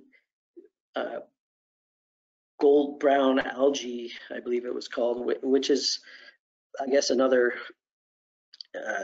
concern regarding water quality. One of the things that I'm probably going to bring forward in a separate report is whether or not council would like to look at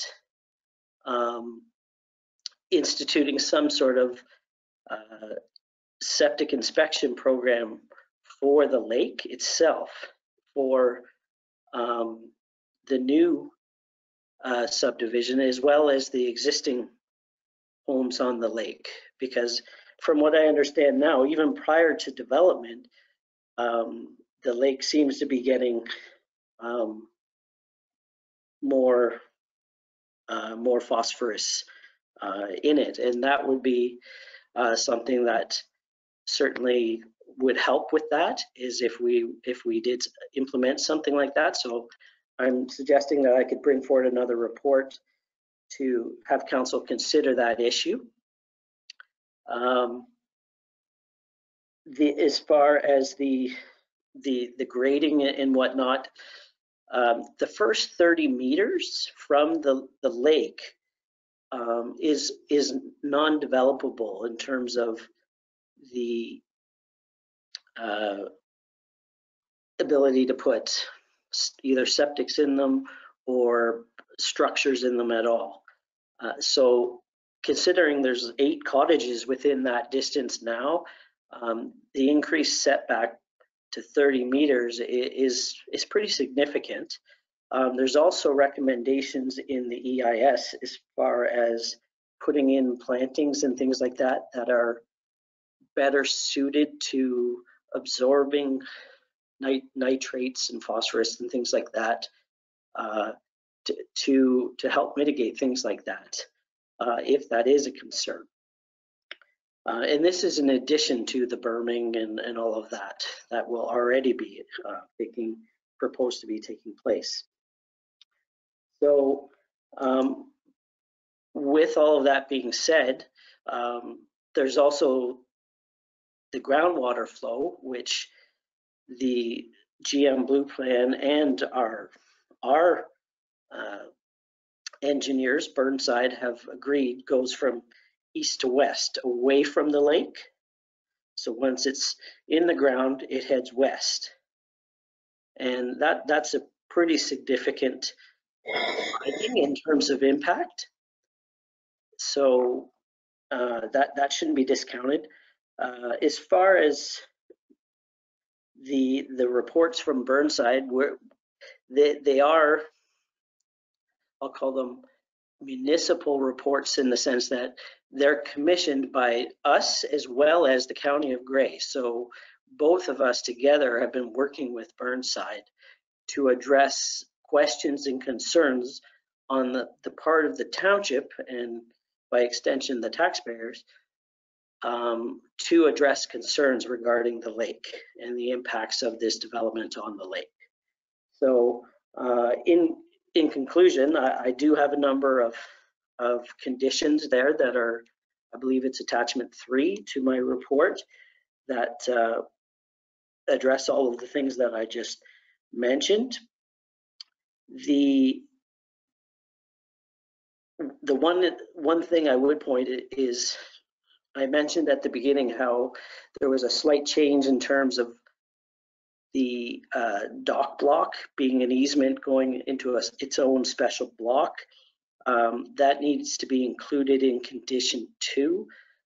So that would be a minor change we would propose to make before it was sent to the county for further review and consideration, is to include the dock block as part of a condition that the ownership of that be determined before any final approval is ever given, and it be included in the subdivision agreement. So I'll leave it there. I'm not sure if I covered everything.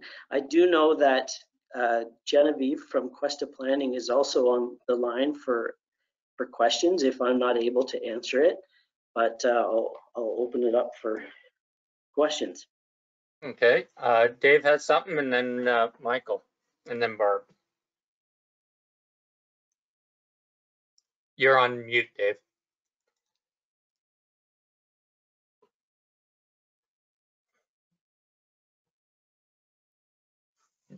No, you're still not coming through. Your headset's not working, Dave. Is that better? Yep. Okay, sorry about that. I want to provide some clarity around the stormwater ponds and the maintenance of those stormwater ponds.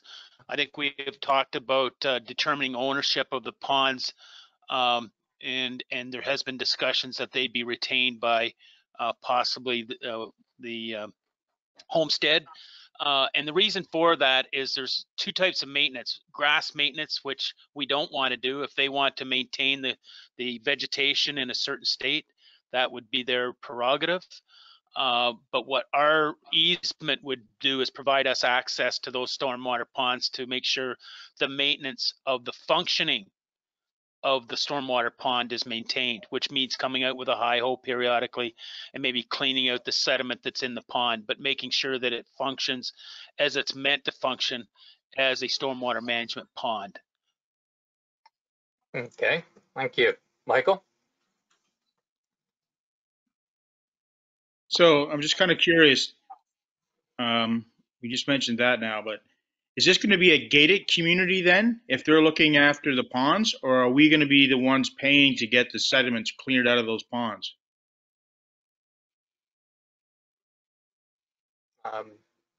Dave, or you want that, Clint, or do you want me to? Okay, so yeah, stormwater management ponds are retained. The maintenance of them are retained by the townships, or the township, the municipality, and we need to make sure they function. So it's like maintaining the roads, maintaining stormwater in town. Well, this is maintaining stormwater in a rural setting. But what we're going to stay away from is cutting the grass around that pond because of the distance to travel and so on, and the size of the development. But we would maintain making sure that the function of the storm pond is that it's holding the water and releasing the water at the designed rate it's meant to release the water into the surrounding streams. Okay, Michael? So just my follow-up is, because Clint said that we were going to stay away from all of that, that was going to be the up to them to be managing that. That's what I was kind of curious about, is how we go about managing that, because I know it's a fair bit of money to clean this segment out of those ponds, and when you got 3 of them there. And then the second thing is I'm not sure why we're in a rush to push this through quickly. Let's give these guys chance to go through that Burnside's report and just make sure. I'm pretty sure that this development will do everything they need to do, but let's not just push it. Let's give these time for the homeowners in the area just to get all their questions answered. If they need another month, let's give them some time before we push this forward, just to make sure that everybody, that there isn't something that's going to come out of this. I just think we should not push it, but I mean, do you want to Do you want to Okay, speak to that, Dave? Clint, or do you want? Yeah. Or Clint? Okay, so as far as the Burnside report, again, the Burnside report is prepared for us and by extension the taxpayers. So it's what they would have to do if it's not meant to be peer reviewed a second time by the taxpayer in that sense. That's what the job of that report is. However, if people want to go and look at it, certainly that they're able to do that. I'm not sure what benefit there would be in terms of delaying things another month. I don't see that being as a and not necessary is not the right as a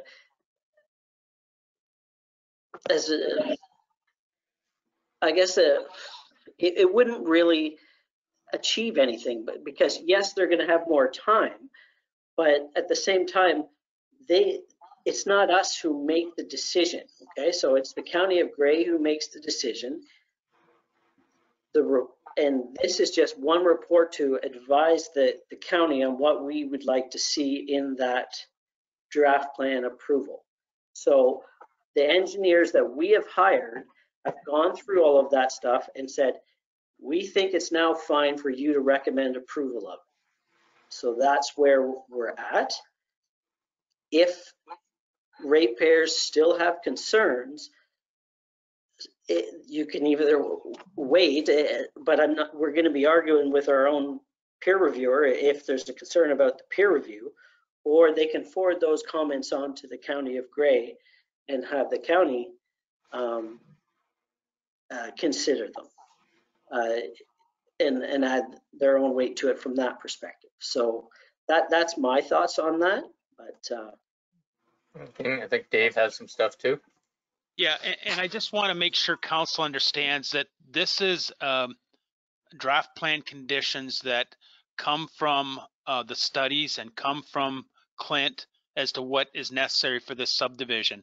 And the feedback we got tonight was good, but that feedback will really be more, and I'm saying from open forum, will be more for the zoning process. That's where it becomes a public process. But I think the draft plan conditions need to be put in place, and we need to make sure they're refined, and then we go to the zoning process and have that discussion as to what are some challenges that the community wants addressed, and then we address those. But it's good to hear these things coming out tonight, but this is not a public process. The public process will come at the zoning, where we can have that good public input and debate. And so we're really giving them a second chance, I think, to look at it a second time. Actually, the Burnside reports were put up for more the zoning process than this process. Barb? Thank you. And thank you, Clinton, for addressing publicly many of the questions that I forwarded to you in advance and actually elaborating on them a little further. I'm not sure if Randy Scherzer is on the call. He wasn't sure if he would make it, and with the mayor's permission, he did give me permission to share his response to me with regard to a couple of things that if it so pleases council, I can read. Mr. Mayor? Yeah, I think, are these things that he sent to Clinton so that they're in the record, or are these? He did copy Clinton on the email, but I think it might be of help to address some of the concerns expressed by some of the individuals that sent us emails and also spoke at open forum. Okay. But it's only with permission. Yep.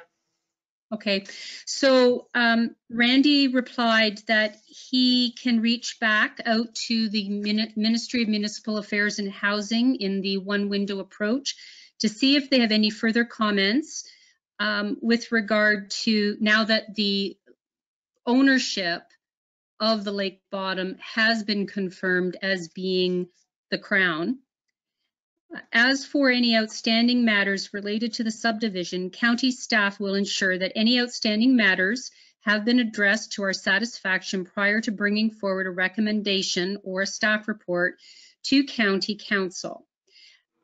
For example, County will are still waiting for some updated studies from GM Blue Plan to reflect what has been discussed, agreed upon between GM Blue Plan and the peer reviewer, RJ Burnside. We also anticipate some further comments from SVCA following a meeting between SVCA and the consultant for the developer. We also need to finalize details regarding the ownership of the dock block. We also anticipate a slightly revised draft plan to incorporate some minor changes to the dock block and Lot 6. I think Clinton spoke to that. We also will need to do a full review of the file and comments received, including those from the public, throughout in order to prepare the staff report and to make sure there are no further outstanding as it relates to the subdivision that can be addressed or can't be addressed through conditions of draft approval. All of these matters are technical in nature. So that is from Randy Scherzer, the planning department at the county. And I just wanted to ask maybe two things of Clinton. You spoke about, you've addressed the cottages and Randy's addressed the Crown. So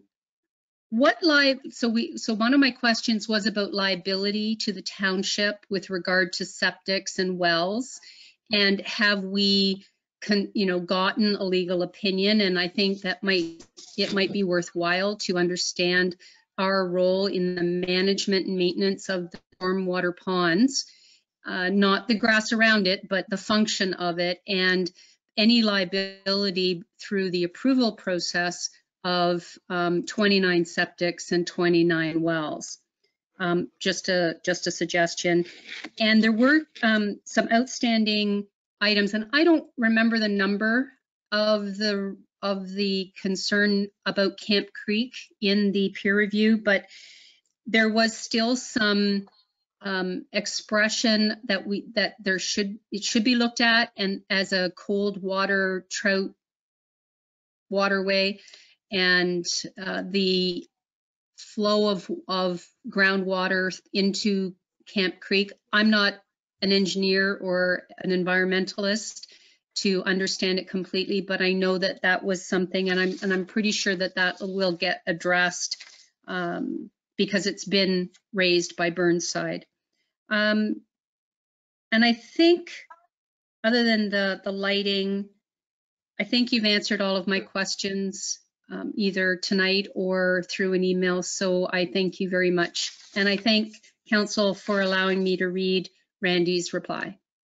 Okay. Thank you.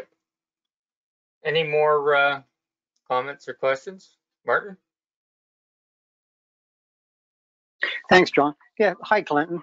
The one comment from one of the people speak tonight was it said it was proposed to be waived the lake carrying capacity study. Is that going to happen? Is that really important? Because when I look at it, they said they were allowed 17 on the lake. There's 15 now, and with all these additional frontage lots to the lake, that'll put it up to about 24 or 25, I think. So is that going to be looked at? And also the other chap, I think it was Mr. Caprini, talking about the phosphorus, which is not septic. It's all these people going to be putting their fertilizer or getting the weed man in. Are those reports that could be looked at before we send it off? Because along with the Camp Creek, because I would think they're fairly important. A personal thing, the one from Mr. Caprini said Wallander Lake has an existing algae problem. I've seen a lot of these, personally, I've seen a lot of these lakes up north, and I've been back 5 years later, and a third of it becomes bog because there's always been vegetation every year dying off, making food for these blooms of algae. So what came first, the development or the fact this lake has a natural life where in 100 years it could be a bog where nobody wanted to live there? With that being said, would those reports be needed, or have they already been done, or what? And as far as and one more, if I may, I realize that might have been two. They were kind of the same. As far as liability, I know the ones up in Hanover, I think the municipality has to check their water all the time because of the blue algae that they get. Same kind of lake. I wouldn't want to really have the township years down the road have any problems like that. So I think the phosphorus, there should be a report done on that. Just comments. Okay, Clint. Okay, so the county of Gray and the township together met with the developer initially when they first came about with this proposal and outlined a number of the studies that were required. And the way it was worded to the developer was that you have to demonstrate that you're not going to impact the lake. Okay, so if you do a lake carrying capacity study, fine, or demonstrate that you're not going to impact the lake. And that's the route that they've taken based on providing grading and drainage, doing environmental impact assessment, doing a visual impact assessment, doing the hydro-G work to look at how the water is being graded. All of this is going to be included in the site plan, or sorry, not site plan, subdivision agreement, which will bind all of that together and make sure it's all implemented. So that's the route that they chose to go to, so that there's not going to be an impact on the lake. Okay. With respect to the wells, these are individual wells and privately owned wells and septics, and therefore the responsibility falls with each individual property owner with respect to maintaining and caring for those wells and septics and so forth. Okay. I'm not sure. Did I get them all? Did I miss one? Yeah, just to follow up. No, I can see that because I have everything on my computer from the last time they came up, and I know they did a great job on getting the buffers. As long as that, I can see the buffer right now that I'm looking at, and to actually have plants planted that are really high in absorbing nitrates. But number 6 of Mr. Caprini's email, it's not anything to do with the wells, or it's the actual water runoff from the grass. So, and I have another question for Jim if he's still in there too. So, but okay, so just wondering. Again, that runoff, there's a number of things they're proposing to do. One is grading and drainage, providing sort of like a berm along that edge to stop that runoff to some extent. Plantings along that area to absorb any additional nitrates, etc., as well as having a 30-meter buffer. That's 100 feet from the boundary, which is a heck of a lot more than what's there now. It'll actually be outside of all of that tree vegetation that you actually see there. So, and there are things like restrictive covenants and things that you can put in zoning to ensure that those lands are not disturbed, if you will. So you can make sure that they're in like an environmental protection zone so that you can't place structures in that 30-meter buffer of any kind. You could put a restrictive covenant on there if you wanted to, make sure that there's no pesticides or whatnot put on there. So these are some things that we're looking at including as well in the subdivision agreement to enhance the protection for the lake. Yeah, okay. No, I kind of figured that, so that's good. And just, can I make one more point? Sure. The fact that these lots, and this is what some of the engineers have mentioned to us in discussions, is the fact that these are lots and they're changing a golf course use to residential lots. The amount of fertilizers required on a golf course is a lot more than these few lots that are along the frontage. So the fact that it's going, I'll say, down from a golf course use is actually a good thing for the lake, because a golf course is one of the worst things because of how manicured they have to keep the greens and the fairways and all of that sort of thing. Oh yeah, I totally agree with that, Clinton. I always smile when people say they want to go golfing and be part of nature while you're just being part of a big manicured lawn. You got nothing to do with nature. So I totally agree with that. I never thought of that, so I thank you for that. Through the chair, can I have one question to, if I may, if I'm allowed, to Jim, if he's still on? He's there. Go ahead. Oh, thank you, John.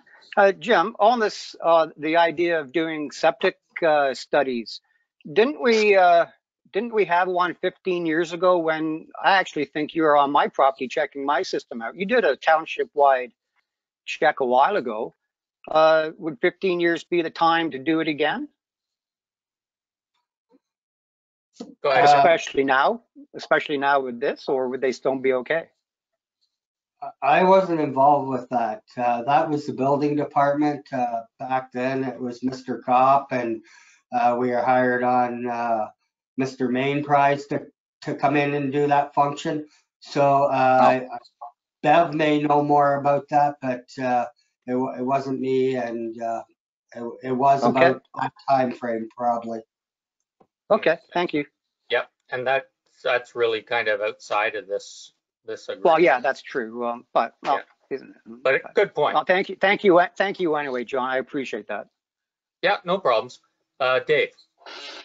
Yeah, I just wanted to build on something Clint had said about you know, the water around the groundwater and so on, and the management of that. What we have had discussions with the developer is they there's a time which they would pull the monitoring wells on the property out after the studies are done, and we've had discussions and asked them to maintain those wells for the life of the project, so that they can monitor, you know, the phase one of the development and where the water, is there changes to the water, is it better, is it worse, so we can get those kind of reports over the life and the phasing of the projects, which I think is important. Okay, thank you. Are there any other questions or comments? Barbara? Jason here, John. Or go ahead. Jason? No, let Jason, you go first. You haven't spoken yet. Well, that's fine. No, I'm a little, I'm not sure if I'm understanding this. So the county is the one that makes the final decision on this subdivision. Did I hear that right? Is that, I don't know, that's the Dave or, yeah. Yeah. So why are we spending so much staff time? I understand it's on our in our area, but it seems like we're spending a lot of staff time, reports this, report that, for what a decision that the county is going to make. I'm just wondering why. Like, I understand there's all this stuff to go through, but it just seems like then the county people are going to do the same thing. It seems to me. Just wondering. Yep, Clint's going to explain. It's similar to why you have a local planner versus a county planner. Is the county's not going to have any appreciation for the workings or the the constraints of the, and preferences for that matter, of the local township. So as an example, the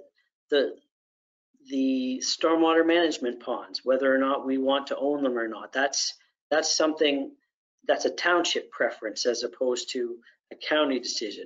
When it comes to things like sidewalks, do we want them? Do we want them on both sides? It's all looked after and managed by us, and it's in our community, and therefore we're the ones who should have the biggest say in terms of how the development proceeds, as opposed to the top down from the county just saying this is how it's going to be. And so that's why the draft plan conditions are important, in the sense that it looks after all the things that we want to have looked after. And then they can deal with some of the other conditions. As well, we still have the zoning, which is another implementation tool for this, in addition to that. So that's sort of why we have it this way. They haven't delegated that powers to us. Certainly, we could make petition for that to happen at some level if we wanted to. I know, I think Blue Mountains is in the process of trying to do that, and the city of Old Sound already has those delegated powers. So it depends on how big or small you are, but certainly first and foremost is looking out for the township interests. Okay. All right, Jason? Yeah, no, I just had one follow-up too. Sure, go ahead. Yeah, as far as us maintaining those ponds, yeah, I don't think if it's on private property, I don't see why we would. That's just my opinion. Do we maintain a lot of other ones in some situation like that? Dave, you want to? Yes, yes, we do. We maintain all stormwater management ponds that are in subdivisions or in a municipality. It's just that we need to make sure that they function as a storm facility, just like we, manage catch basins in Swinton Park or on our roads or in Dundalk that catch silt and so on. We need to manage that silt retention and clean it up and make sure it functions as it's designed to. The bigger cost really is going out on a whatever 3 times a month or 2 times a month to cut the grass around these darn things. That's the bigger expense. To go out with a high hoe, maybe once every 2 or 3 or 5 years, depending how it functions. We maybe inspect it once a year and maintain it to remove silt 3 or 4 times in 10 years maybe. Okay. Okay. Any other, Barb? Thank you, Mayor Woodbury. Just a couple of things that cropped up from the discussion and the questions from various people. The comment about golf courses, and I understand, the grooming of golf courses and the use of pesticides and fertilizers. And I just wondered if a golf course adjacent to a lake, if those standards are different than a regular golf course, and it may be worthwhile in determining what are their current practices as far as, is it going to be of benefit? But that leads me into my other comment. Clinton, you mentioned in your email about the remaining lot that's going to remain a golf course, and that it's not part of a plan of subdivision, so it would remain a golf course or green space. Is that correct? Did I interpret that answer correctly? Yes, it will remain part of as a golf course, or that use is proposed to continue as it is now. Mm-hmm. And it's not currently part of the plan of subdivision that was part of the OP previously. Settlement area. I used the wrong term, settlement area. Yeah.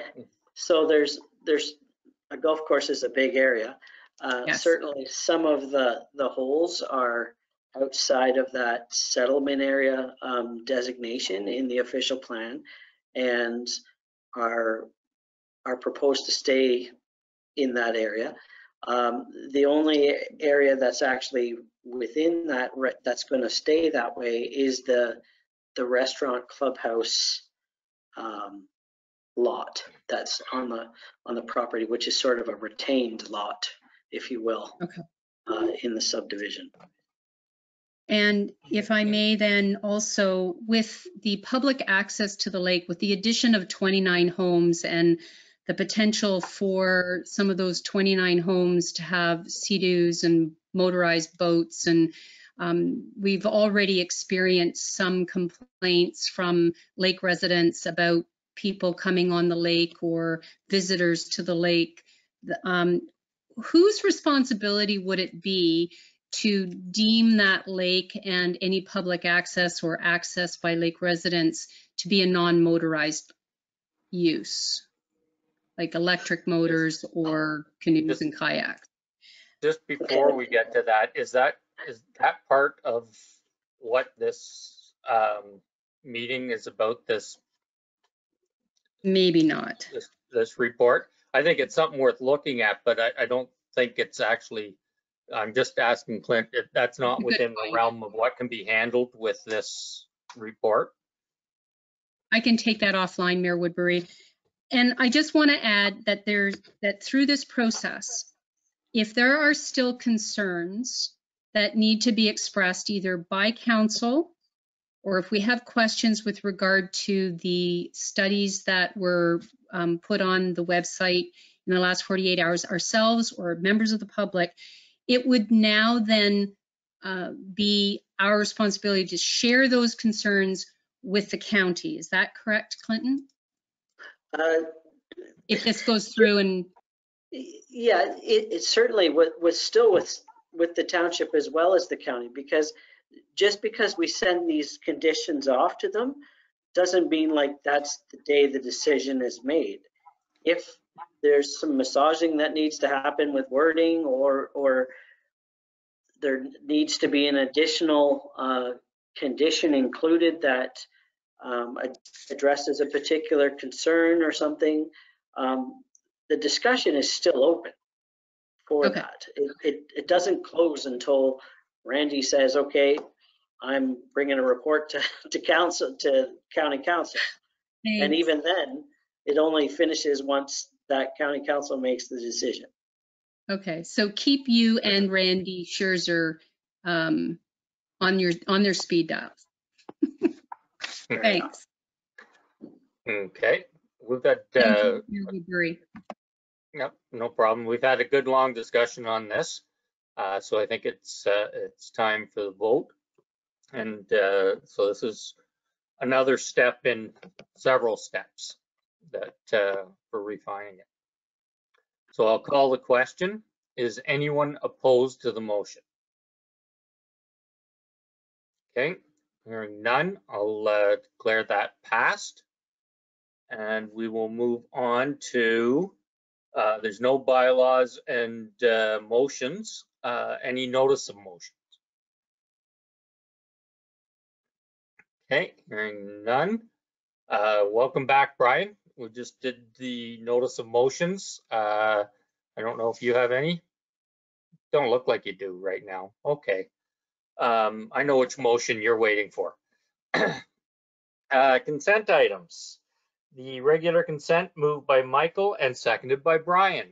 Does anyone, I didn't get anyone pulling any of those things, so I'll just ask now if anyone wants to pull any. And if not, does anyone want to comment on any of the regular consent items? 10.1. Barbara? I just had a couple. Each 10.1.1, welcome to Charlie Hodges. Kayla, you know, it's unfortunate that we're participating by Zoom, and I don't know if Charlie is online or participating in the background, but it'd be nice to get to meet her or him face to face through Zoom or Go Meetings, and just to welcome her or him. Not sure. can comment on that quickly. Sure, Kayla. So it is her. And yes, once she starts, then we would invite her into one of the council meetings so that everyone can see her face. It is a little more awkward right now, but she will also be in the office too if people do tend to pop in here and there to grab things from the vestibule. So we'll make sure that we do our introductions. Okay, that's great. And Mayor Woodbury, 10.1.3 to Jim Ellis, the Egremont landfill monitoring report. It indicates that there is migration of leachate impacted groundwater to the east and that measures should be taken to mitigate impacts. What are your thoughts, or will there be an additional report, or are we already doing something? Go ahead, Jim. Yeah, I've already had some discussions with GM Blue Plan on some measures we can take, and also the development of the new cell.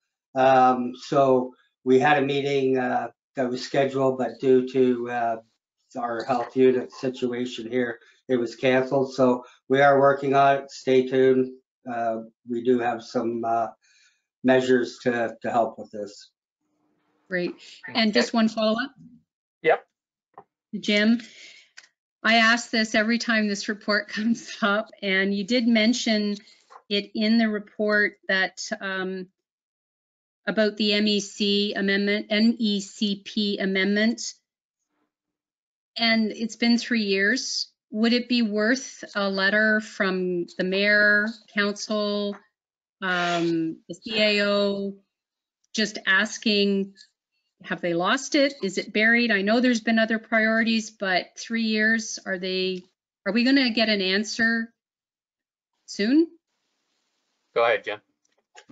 The last month here, we've had information from them and some questions they've asked. We're returning those questions. I've been working on a compost plan. I know it's one of their pieces to the amendment they're going to be requiring. So they have come forward and we're getting close. We're working on the final stages here, so should be shortly. Well, that's great news that they're in contact with us now. So thank you very much, Jim. Okay. Anyone else have anything on 10.1 items? Okay, Martin. Yeah, I'll just piggyback on 10.1.3 with the Egremont. It just kind of popped in my head. It says we'll provide for greater than 100 years of additional site life with all the work that's going on. This could be for Jim or Dave. Would that be a part of the assessment, our assessment paperwork we're doing? Because it is certainly an asset for the next few years to come. Would that be part of the asset management plan? Or is? Oh. I would say yes, but I don't know if one of you guys want to answer that. Jim, do you want to take that one? Yeah. Currently, facilities aren't in the asset management plan. They will be added here shortly. Definitely it's an asset, but it is not one of the focused areas at this point. Okay, thanks. Okay, so if there's no more questions on 10.1, is anyone opposed to the motion? Okay, that's carried. 10.2 is a correspondence consent agenda, moved by Barbara, seconded by Martin. And again, I don't have anything pulled there, but does anyone want to comment on any of that? Okay, call the motion. Is anyone opposed to that the motion to receive that? That is passed. 10.3, resolutions from other municipalities, moved by Brian, seconded by Jason. Any comments or questions on any of that stuff? Okay. Is anyone opposed to the motion? That is carried.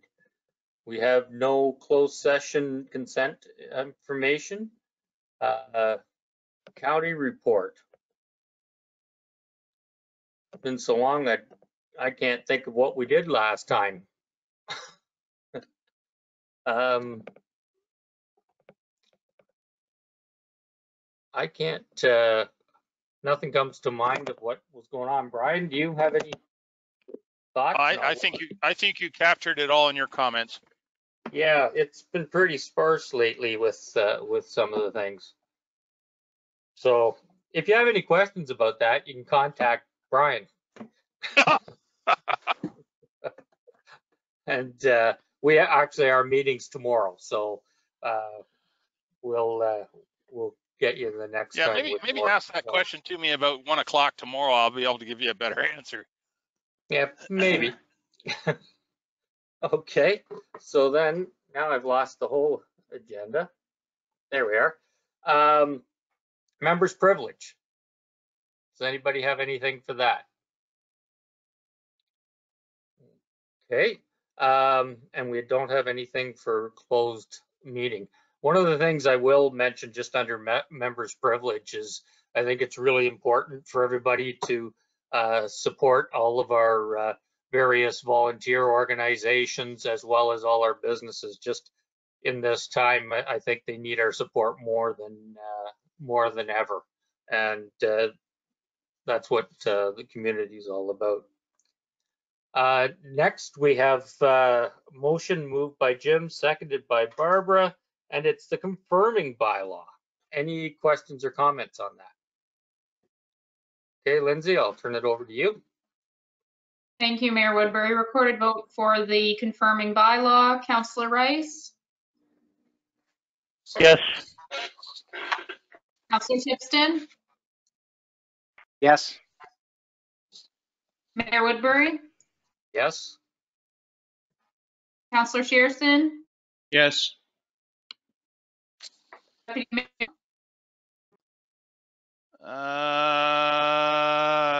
Yay. Councillor Dobreen? In favor. Councillor Frew? Yes. I vote is 7-0. That's carried. Great. We have one more motion moved by Brian that we adjourn. Does anyone want a recorded vote on this? Thanks, everybody. Covered a lot of ground tonight and water, and we'll, appreciate all the work. So thanks very much. Yep. Thank you. Night, Thank everyone. you, everyone. Thanks. See you. Stay safe, everybody.